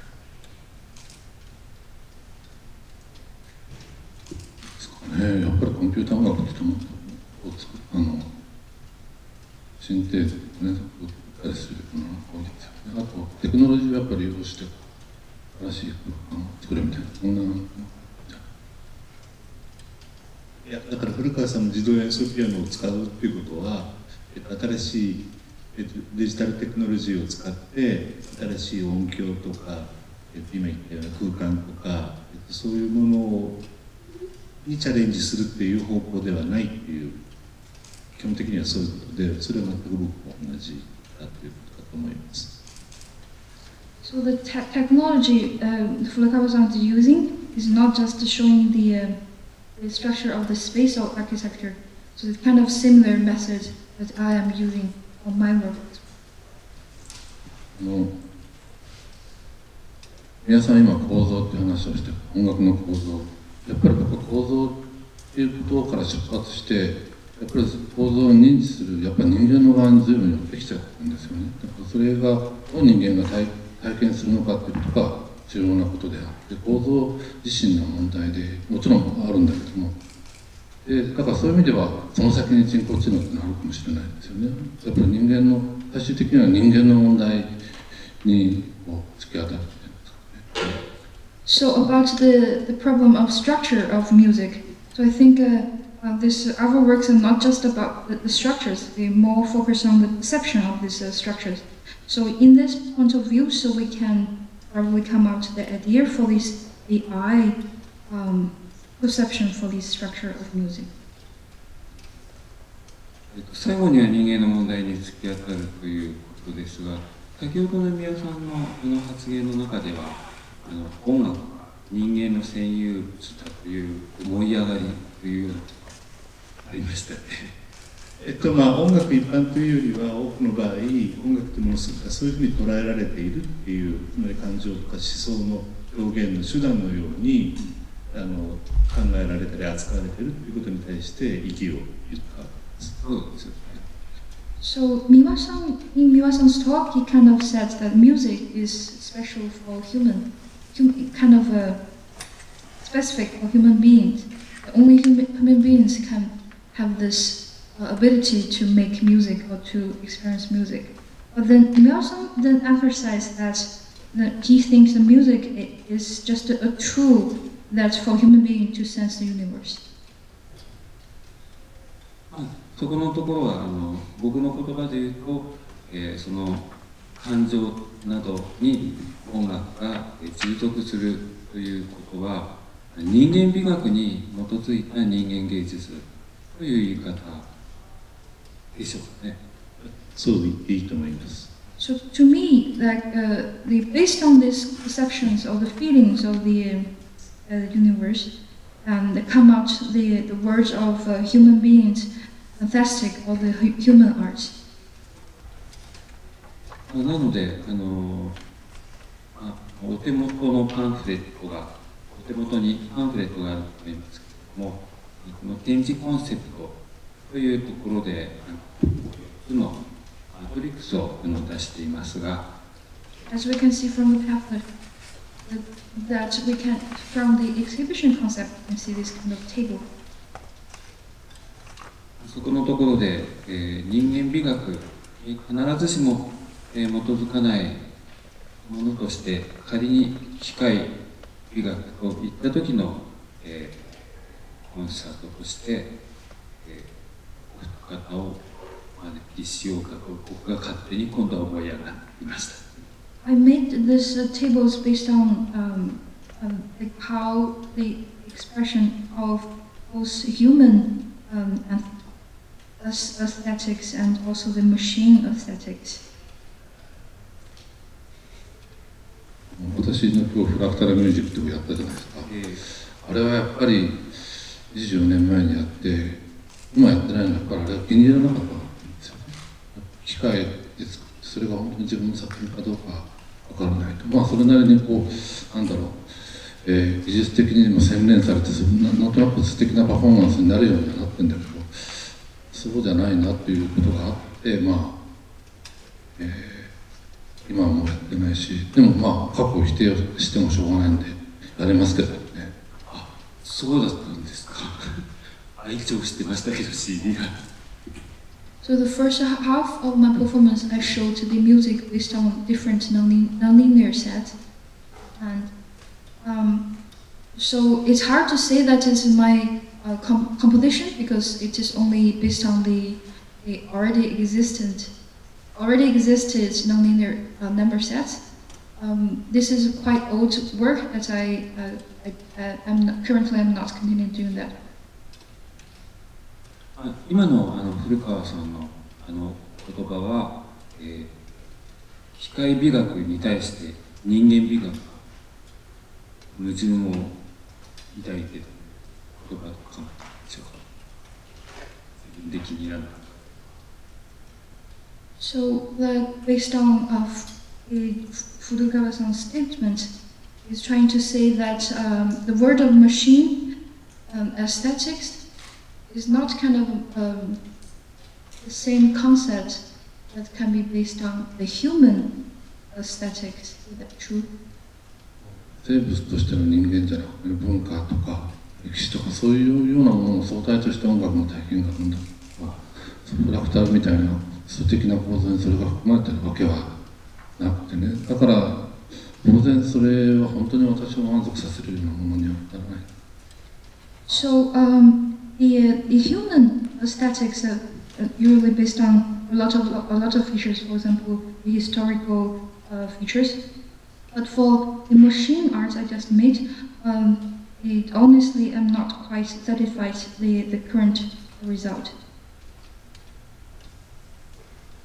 すなわち総合的な文化的背景がないとトータルな体験にはならないというような。In other words, without much experience, it's hard to say that it is art or it is healthy and aesthetic. そこへ行くと、マタリ様のアルゴリズムは全くトータルな体験ではトータルなものが入っているわけではないんですが、そこに今日は主眼を置いてなかったですけれども、偽のと言ってはいけないんですが、夢の夢の物語が総合的に入っているということと関係して考えてよろしいですか？多分関係して考えていいと思います。だから今日も話したように、その伝統なり文化なりっていうのは、単なる、思考だけじゃなくてもちろん身体まで、人間の身体まで関わる問題ではあるけれども、でもそれはそれでも広く捉えれば一つの物語だというふうに僕は捉えです。So about the Matali-sama, about that performance, is it kind of based on a traditional fiction story? And Miwa-san said yes. And this performance is kind of based on some physical experience. And I think I kind of did generate, we kind of like abstract part of this fiction and made it become a kind of a そういう意味で古川さんの言ってることを僕は分かったような気がする。物語がないというだけのことですよね。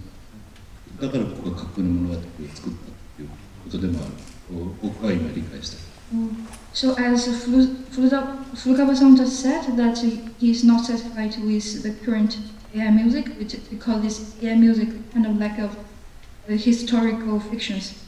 But in Miwa-san's work, his work based on traditional fictions. So based on my understanding of this arc, I think this from this point of view, this kind of can fulfill this lack of historical feature.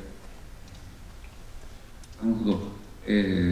おそらくじゃあそこのところが最後の皆さんの言葉の中に、機械が現時点では祈ることができない、あるいは未来英語かどうかは分からないが祈ることができないといったこととつながると考えるんですかね。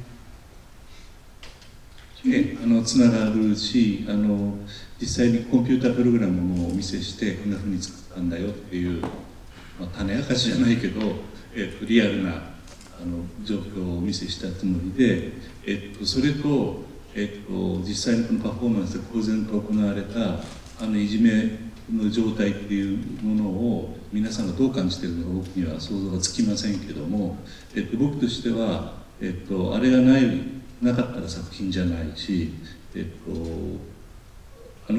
ミュレーションプログラムで出来上がったっていうことは絶対に音楽作品としてはありえないという、そういう立場です。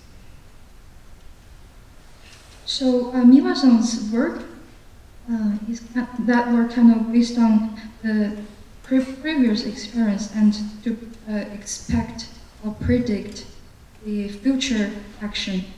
So it is hard to imagine that what kind of action the machine will take based on its historical experience. So this is why we did this simulation of this algorithm using different settings. But to me, it is hard to say this kind of simulation can be treated as music.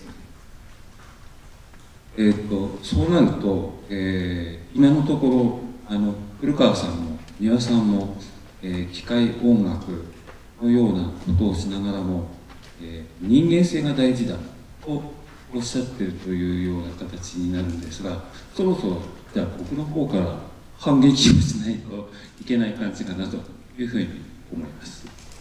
So based on Furukawa-san and Miwa-san's statement, it looked like to them the machine music, the most featured motion music is it is kind of a lack of the foundational feature of human being. はい。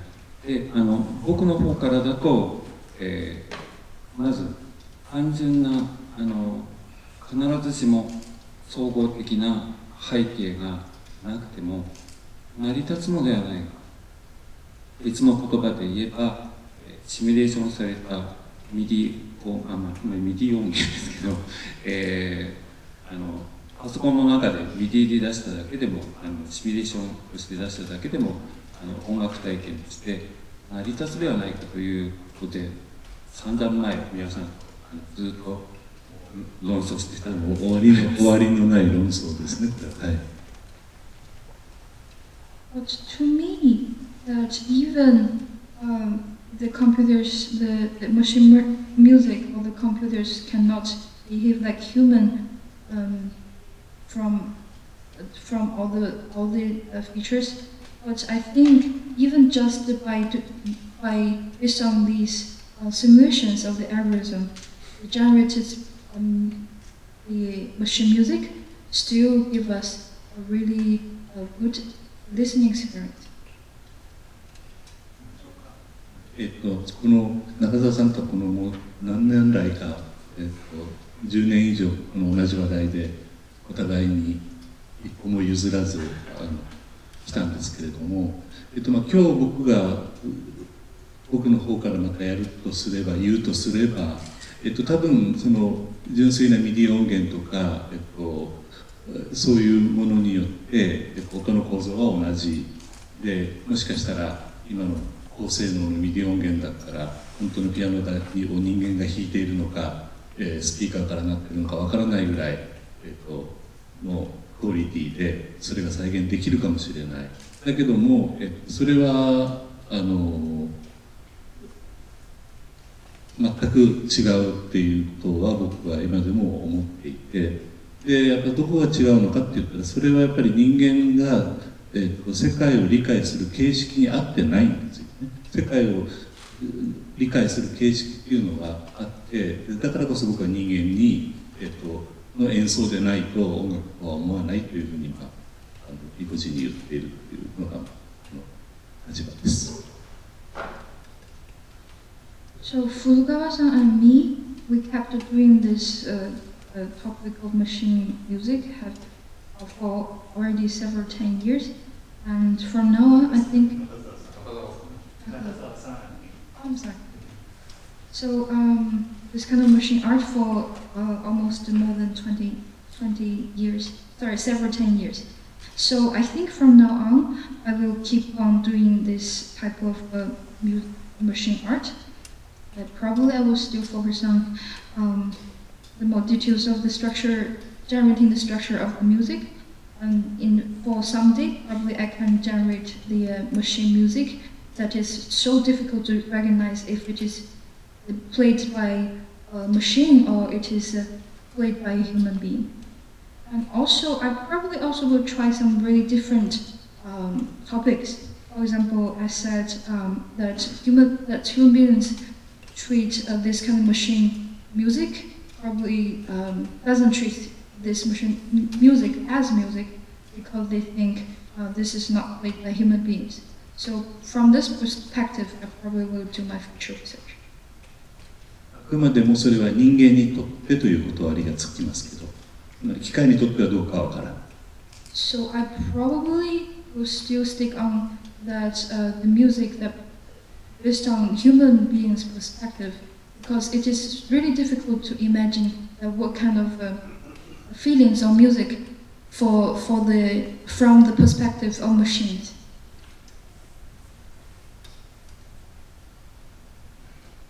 今の僕の、言い方はミディのシミュレーションされたものでもっていうことなんですけど、もう一つ別の反撃の仕方が最近はやっぱりありまして、それは人工知能の深層学習の発達によって、むしろ歴史や文化に対するあたかも理解しているような状況みたいなのがいずれ人工知能の方があったりするようなことがあるので、それは、もうちょっと卑近な例で言うと、これは広辞苑に書いてあるから信じるというのは、広辞苑の方が自分の知識よりもよく日本語のことを知っているものだというようなことです。と対比して考えればおかしいことではないと思います。So the current work are based on the simulation using computers. So currently there's a lot of new techniques that make the AI probably will be able to understand the history or understand the cultures. I'm thinking based on this kind of new technology, it probably will make a really good and new progress in this machine art. ですから僕は人工知能に対して今日は新しい言葉を使ったわけです。つまり人間にはこれができるけど人工知能にはこれができないっていう、いろんな、言説がたくさんありますけれども、今日僕が新しく使った言葉は機械は祈ることができないということです。それはだから知識というレベルではない次元があるということを主張したかったわけです。So for me, because by using this recent AI technology, I come out this kind of statement that there's a lot of assumptions that humans can do art, but the machines don't have this ability to achieve art or to achieve music.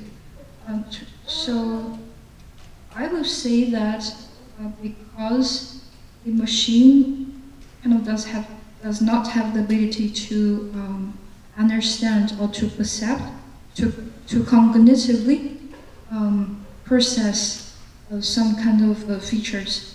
To me, I think AI cannot generate music.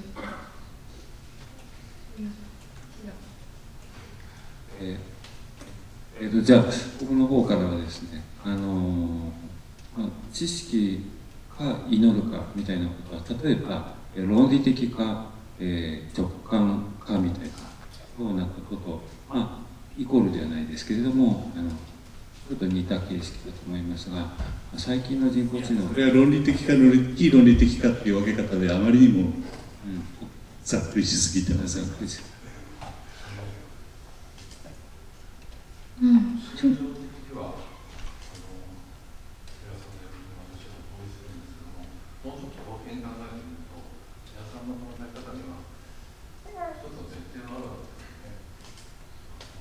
無数の前提があるけど、だから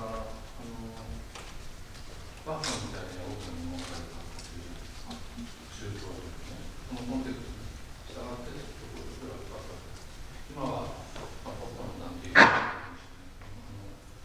さな物語がたくさんある。でその小さな物語の一つが第三物語で、物語がなくちゃいけないっていう前提は本当に失礼しました。物語がだからなくちゃいけないっていう前提は本当に、確かなものかっていうとそれは絶対そうじゃなくちゃいけないとは思わないんですよ。そしたらそうじゃない、もっと殺伐とした時代をこれから来ようとしてるんだったらそういうことを主張するんじゃなくて、それはどんなものなのか、そこからもっと違った価値を引き出してくるようなことも同時にやらないとっていうことは思いません。私はだから心情的には分かるけども、僕は構造から人間の認知に行って、その先には信念とかその祈るとかね、価値の問題っていうのは当然これが出てくるように思ってるんだけど、でもそうじゃない道もあるんじゃない。To me, like the machine's kind of lack of knowledge or lack of like the fiction stories. But I don't think that lack of fictions or lack of history, lack of stories that will make the machine music not art. 言ってる主張の意味は理解するけれども、僕はそのように理解して生きていくことはできません。I know what's your how you come out to this statement. To me, it's hard for me to understand, fully agree your statement. 僕がむしろ言いたいのは、機械の方が我々より深く祈ることができるような未来があり得るということです。But to me, I think machine probably will be able to make it like even deeper or even complex understanding of the of the universe or of the world than human being in the future. つまり古川さんの意見と基本的には同じだという理解でいいんですよね。In other words, that Nakao-san, you probably have the same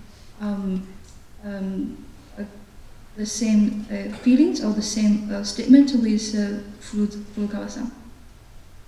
古川さんが先ほど言われた言葉の中で価値という言葉がありましたけれども、価値がどこにあるのか、あるいは何が価値なのかということは人間にとっても大変難しい問題なのですが、それをむしろ機械知性とでも呼べるものが先に行くというようなことも想定しています。To me, like Fukuzawa-san just mentioned value for machines, and I think it's difficult to define where to find this machine, to find these values, and how to measure this kind of value and what these values are. So probably it's really difficult for human beings to understand what kind of values are for machines and what kind of art that machines can generate. 価値なんていうのはそんな抽象的なものじゃなくて、食べるものがあるとか排泄ができるとか、とりあえずそれで安泰でいられるっていうのが人間にとってのまず最大の価値なのであり、そこからもちろん、なんだろう、日照りで作物が枯れそうなのに雨が降ってくれた、それは神様のおかげだと、人間が思うのは自由なわけで、そういう考え方で価値っていうのは神様の価値が高まるかもしれないけども、その根源は我々の身体の、健やかな身体の維持っていうのが価値の根源だろうと単純に僕は思います。I just simply think that for human beings, values means, for example, if this thing is eatable or doable, and if it's useful for human beings. And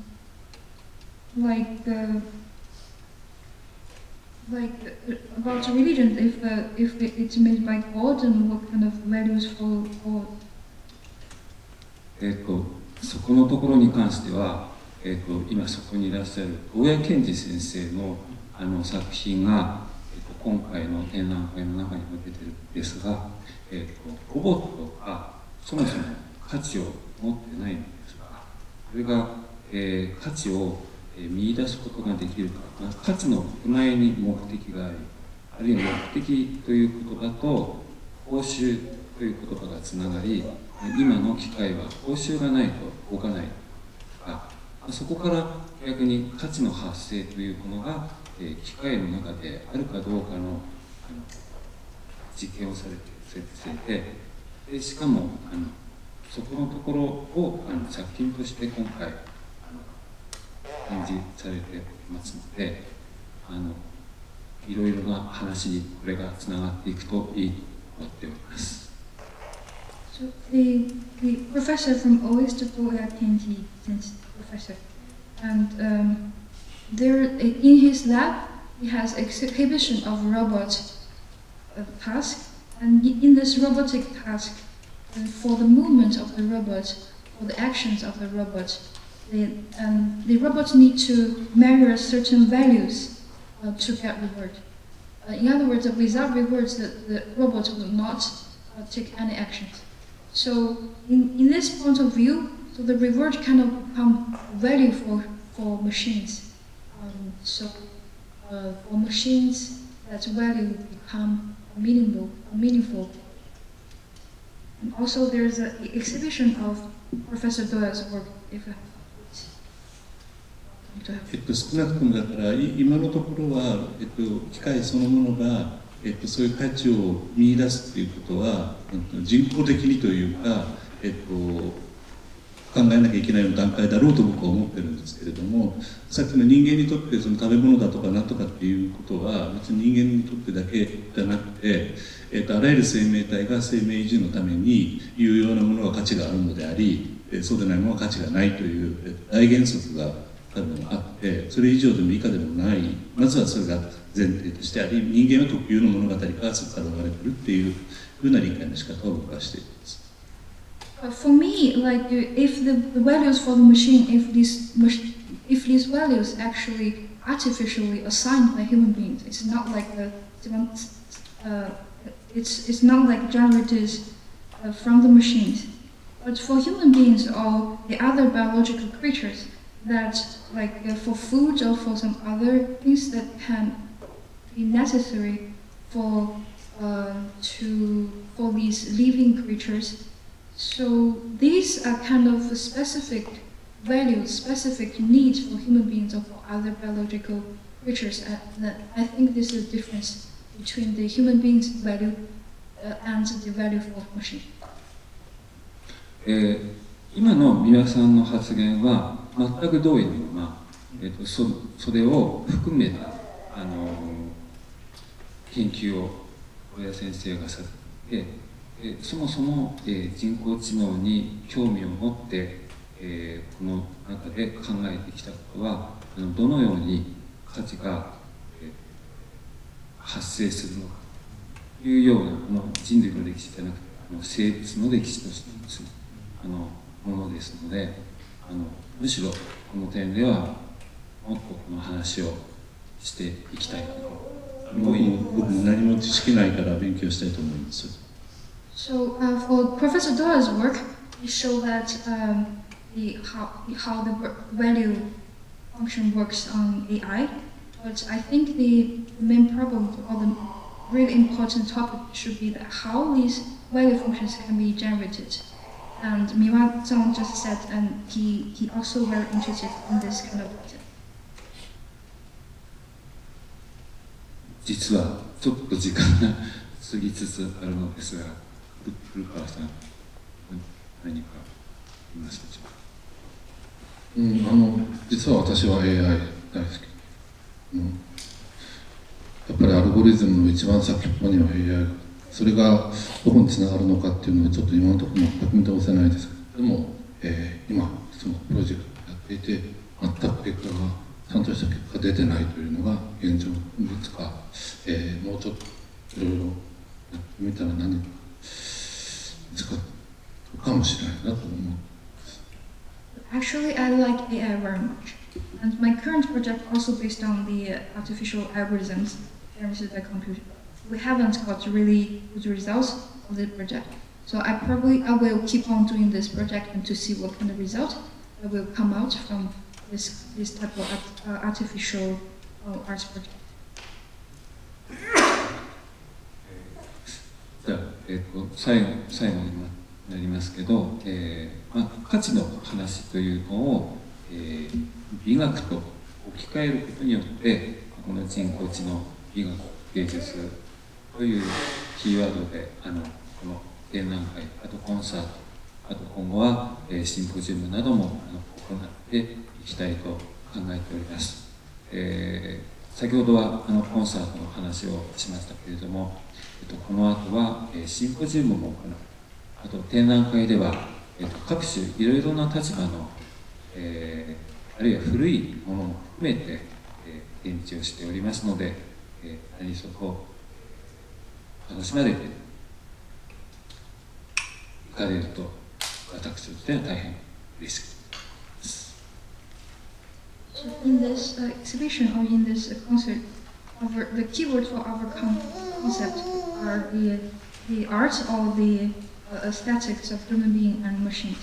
And other than this concert, we also have symposiums and also exhibitions about different perspective to show what kind of human aesthetics and machine aesthetics would be like. And our exhibition also contains some old art, so I really hope that you enjoy the whole exhibition and the whole symposium. では、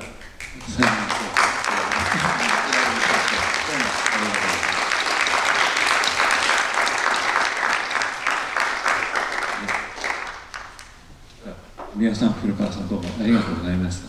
はい、ありがとうございます。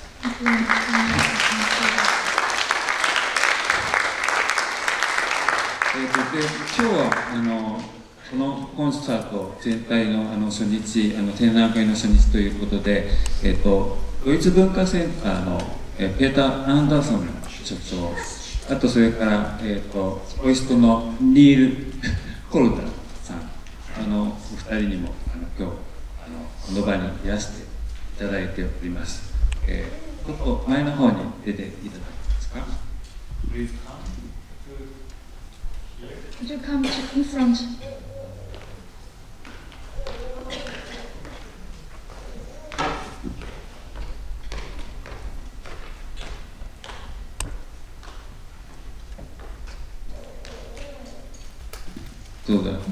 改めて、ドイツ文化センターの、ペーター・アンダーソン所長。Now, let's welcome the officer from Germany's Culture Center, and he will give us a short speech. Okay, Jans, thank you very much for having me. ありがとうございます。I'm very happy to be here.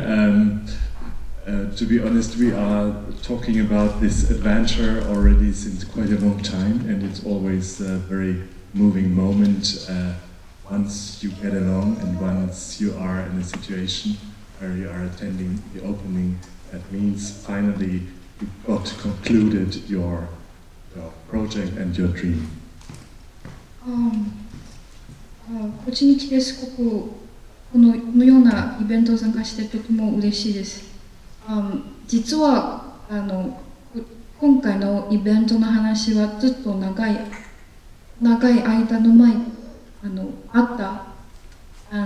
そしてとても今結局結果を見てすごく嬉しいです。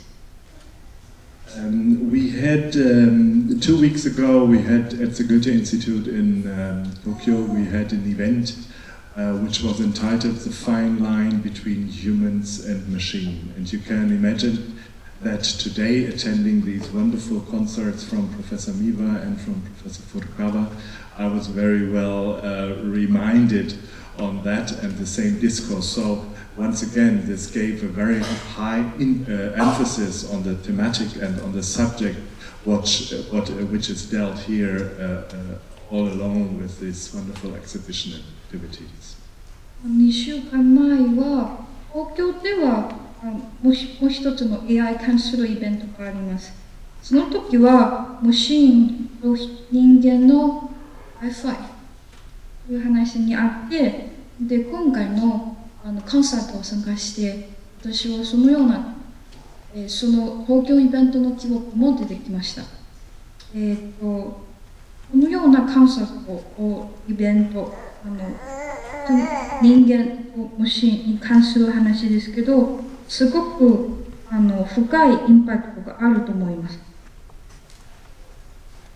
Of course, we are all aware that Industry 4.0 and artificial intelligence is leading to a reorientation in industry and research. Autonomous systems not only introduce new technical functions into the shop floor, they also influence the interactions of humans and machines from production well into the daily life.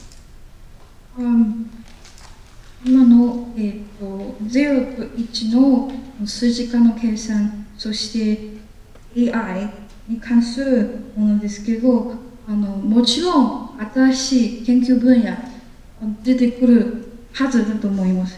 そしてテクノロジー、技術だけではなく将来のインタラクション、人間とマシン、機械のインタラクションにはすごく影響もあると思います。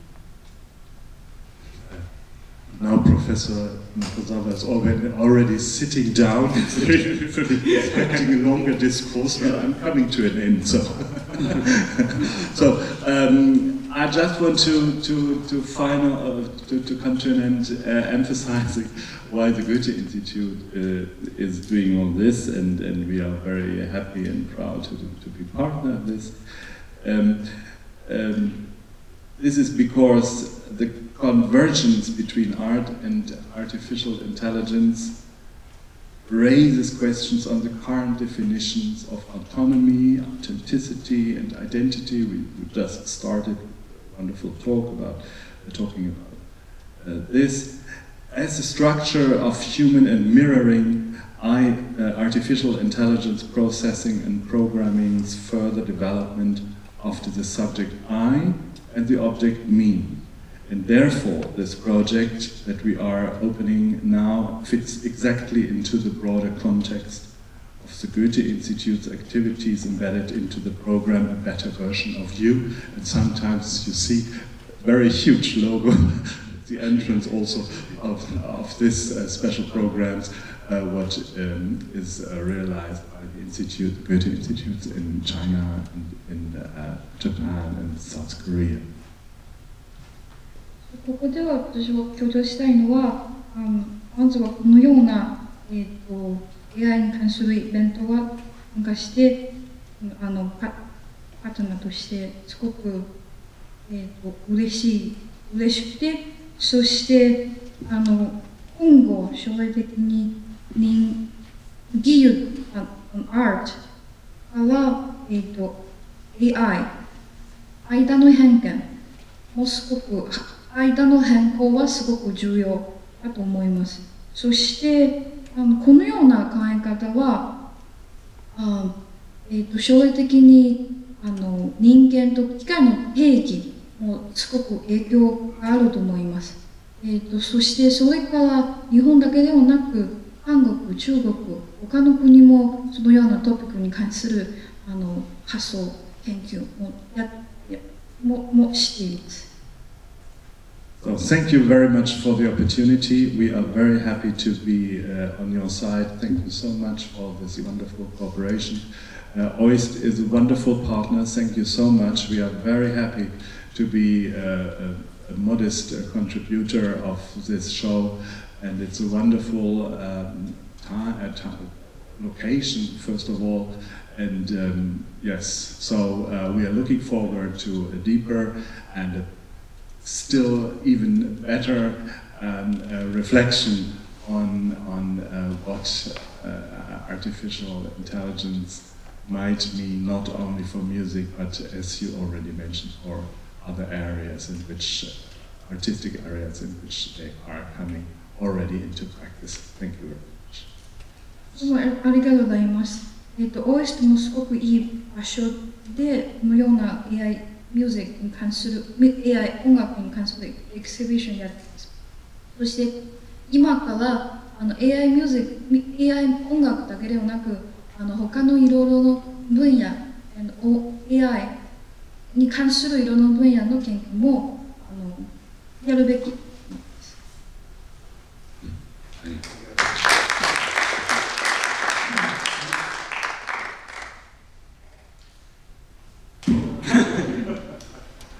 I will be short. 短い発表になります。So, thank you very much, Miwa Sensei and Furukawa Sensei, for a really exceptional afternoon.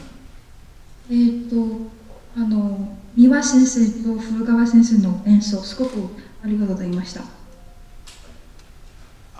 Thank you very much to the organizers of this truly exceptional cultural event here at OIST. このようなすごく文化的にイベントをオーガナイズしてどうもありがとうございました。Here at OIST we have some of the world's greatest scholars who are working at the extreme frontiers of science.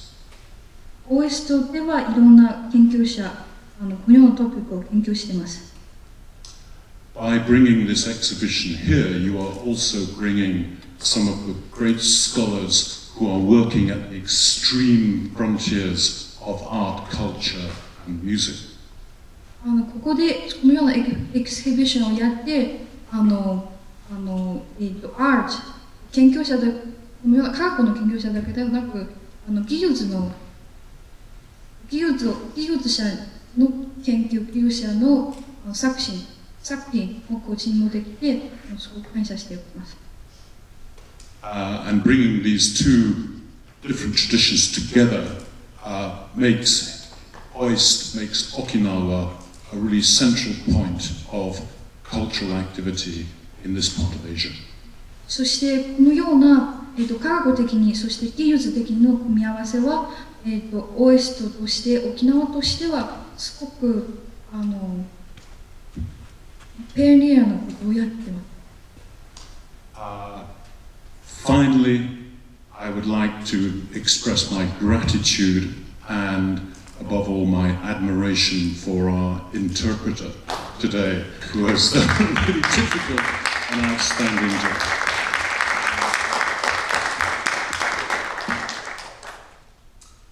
You understood that? Okay, so arigatou gozaimasu. Thank you.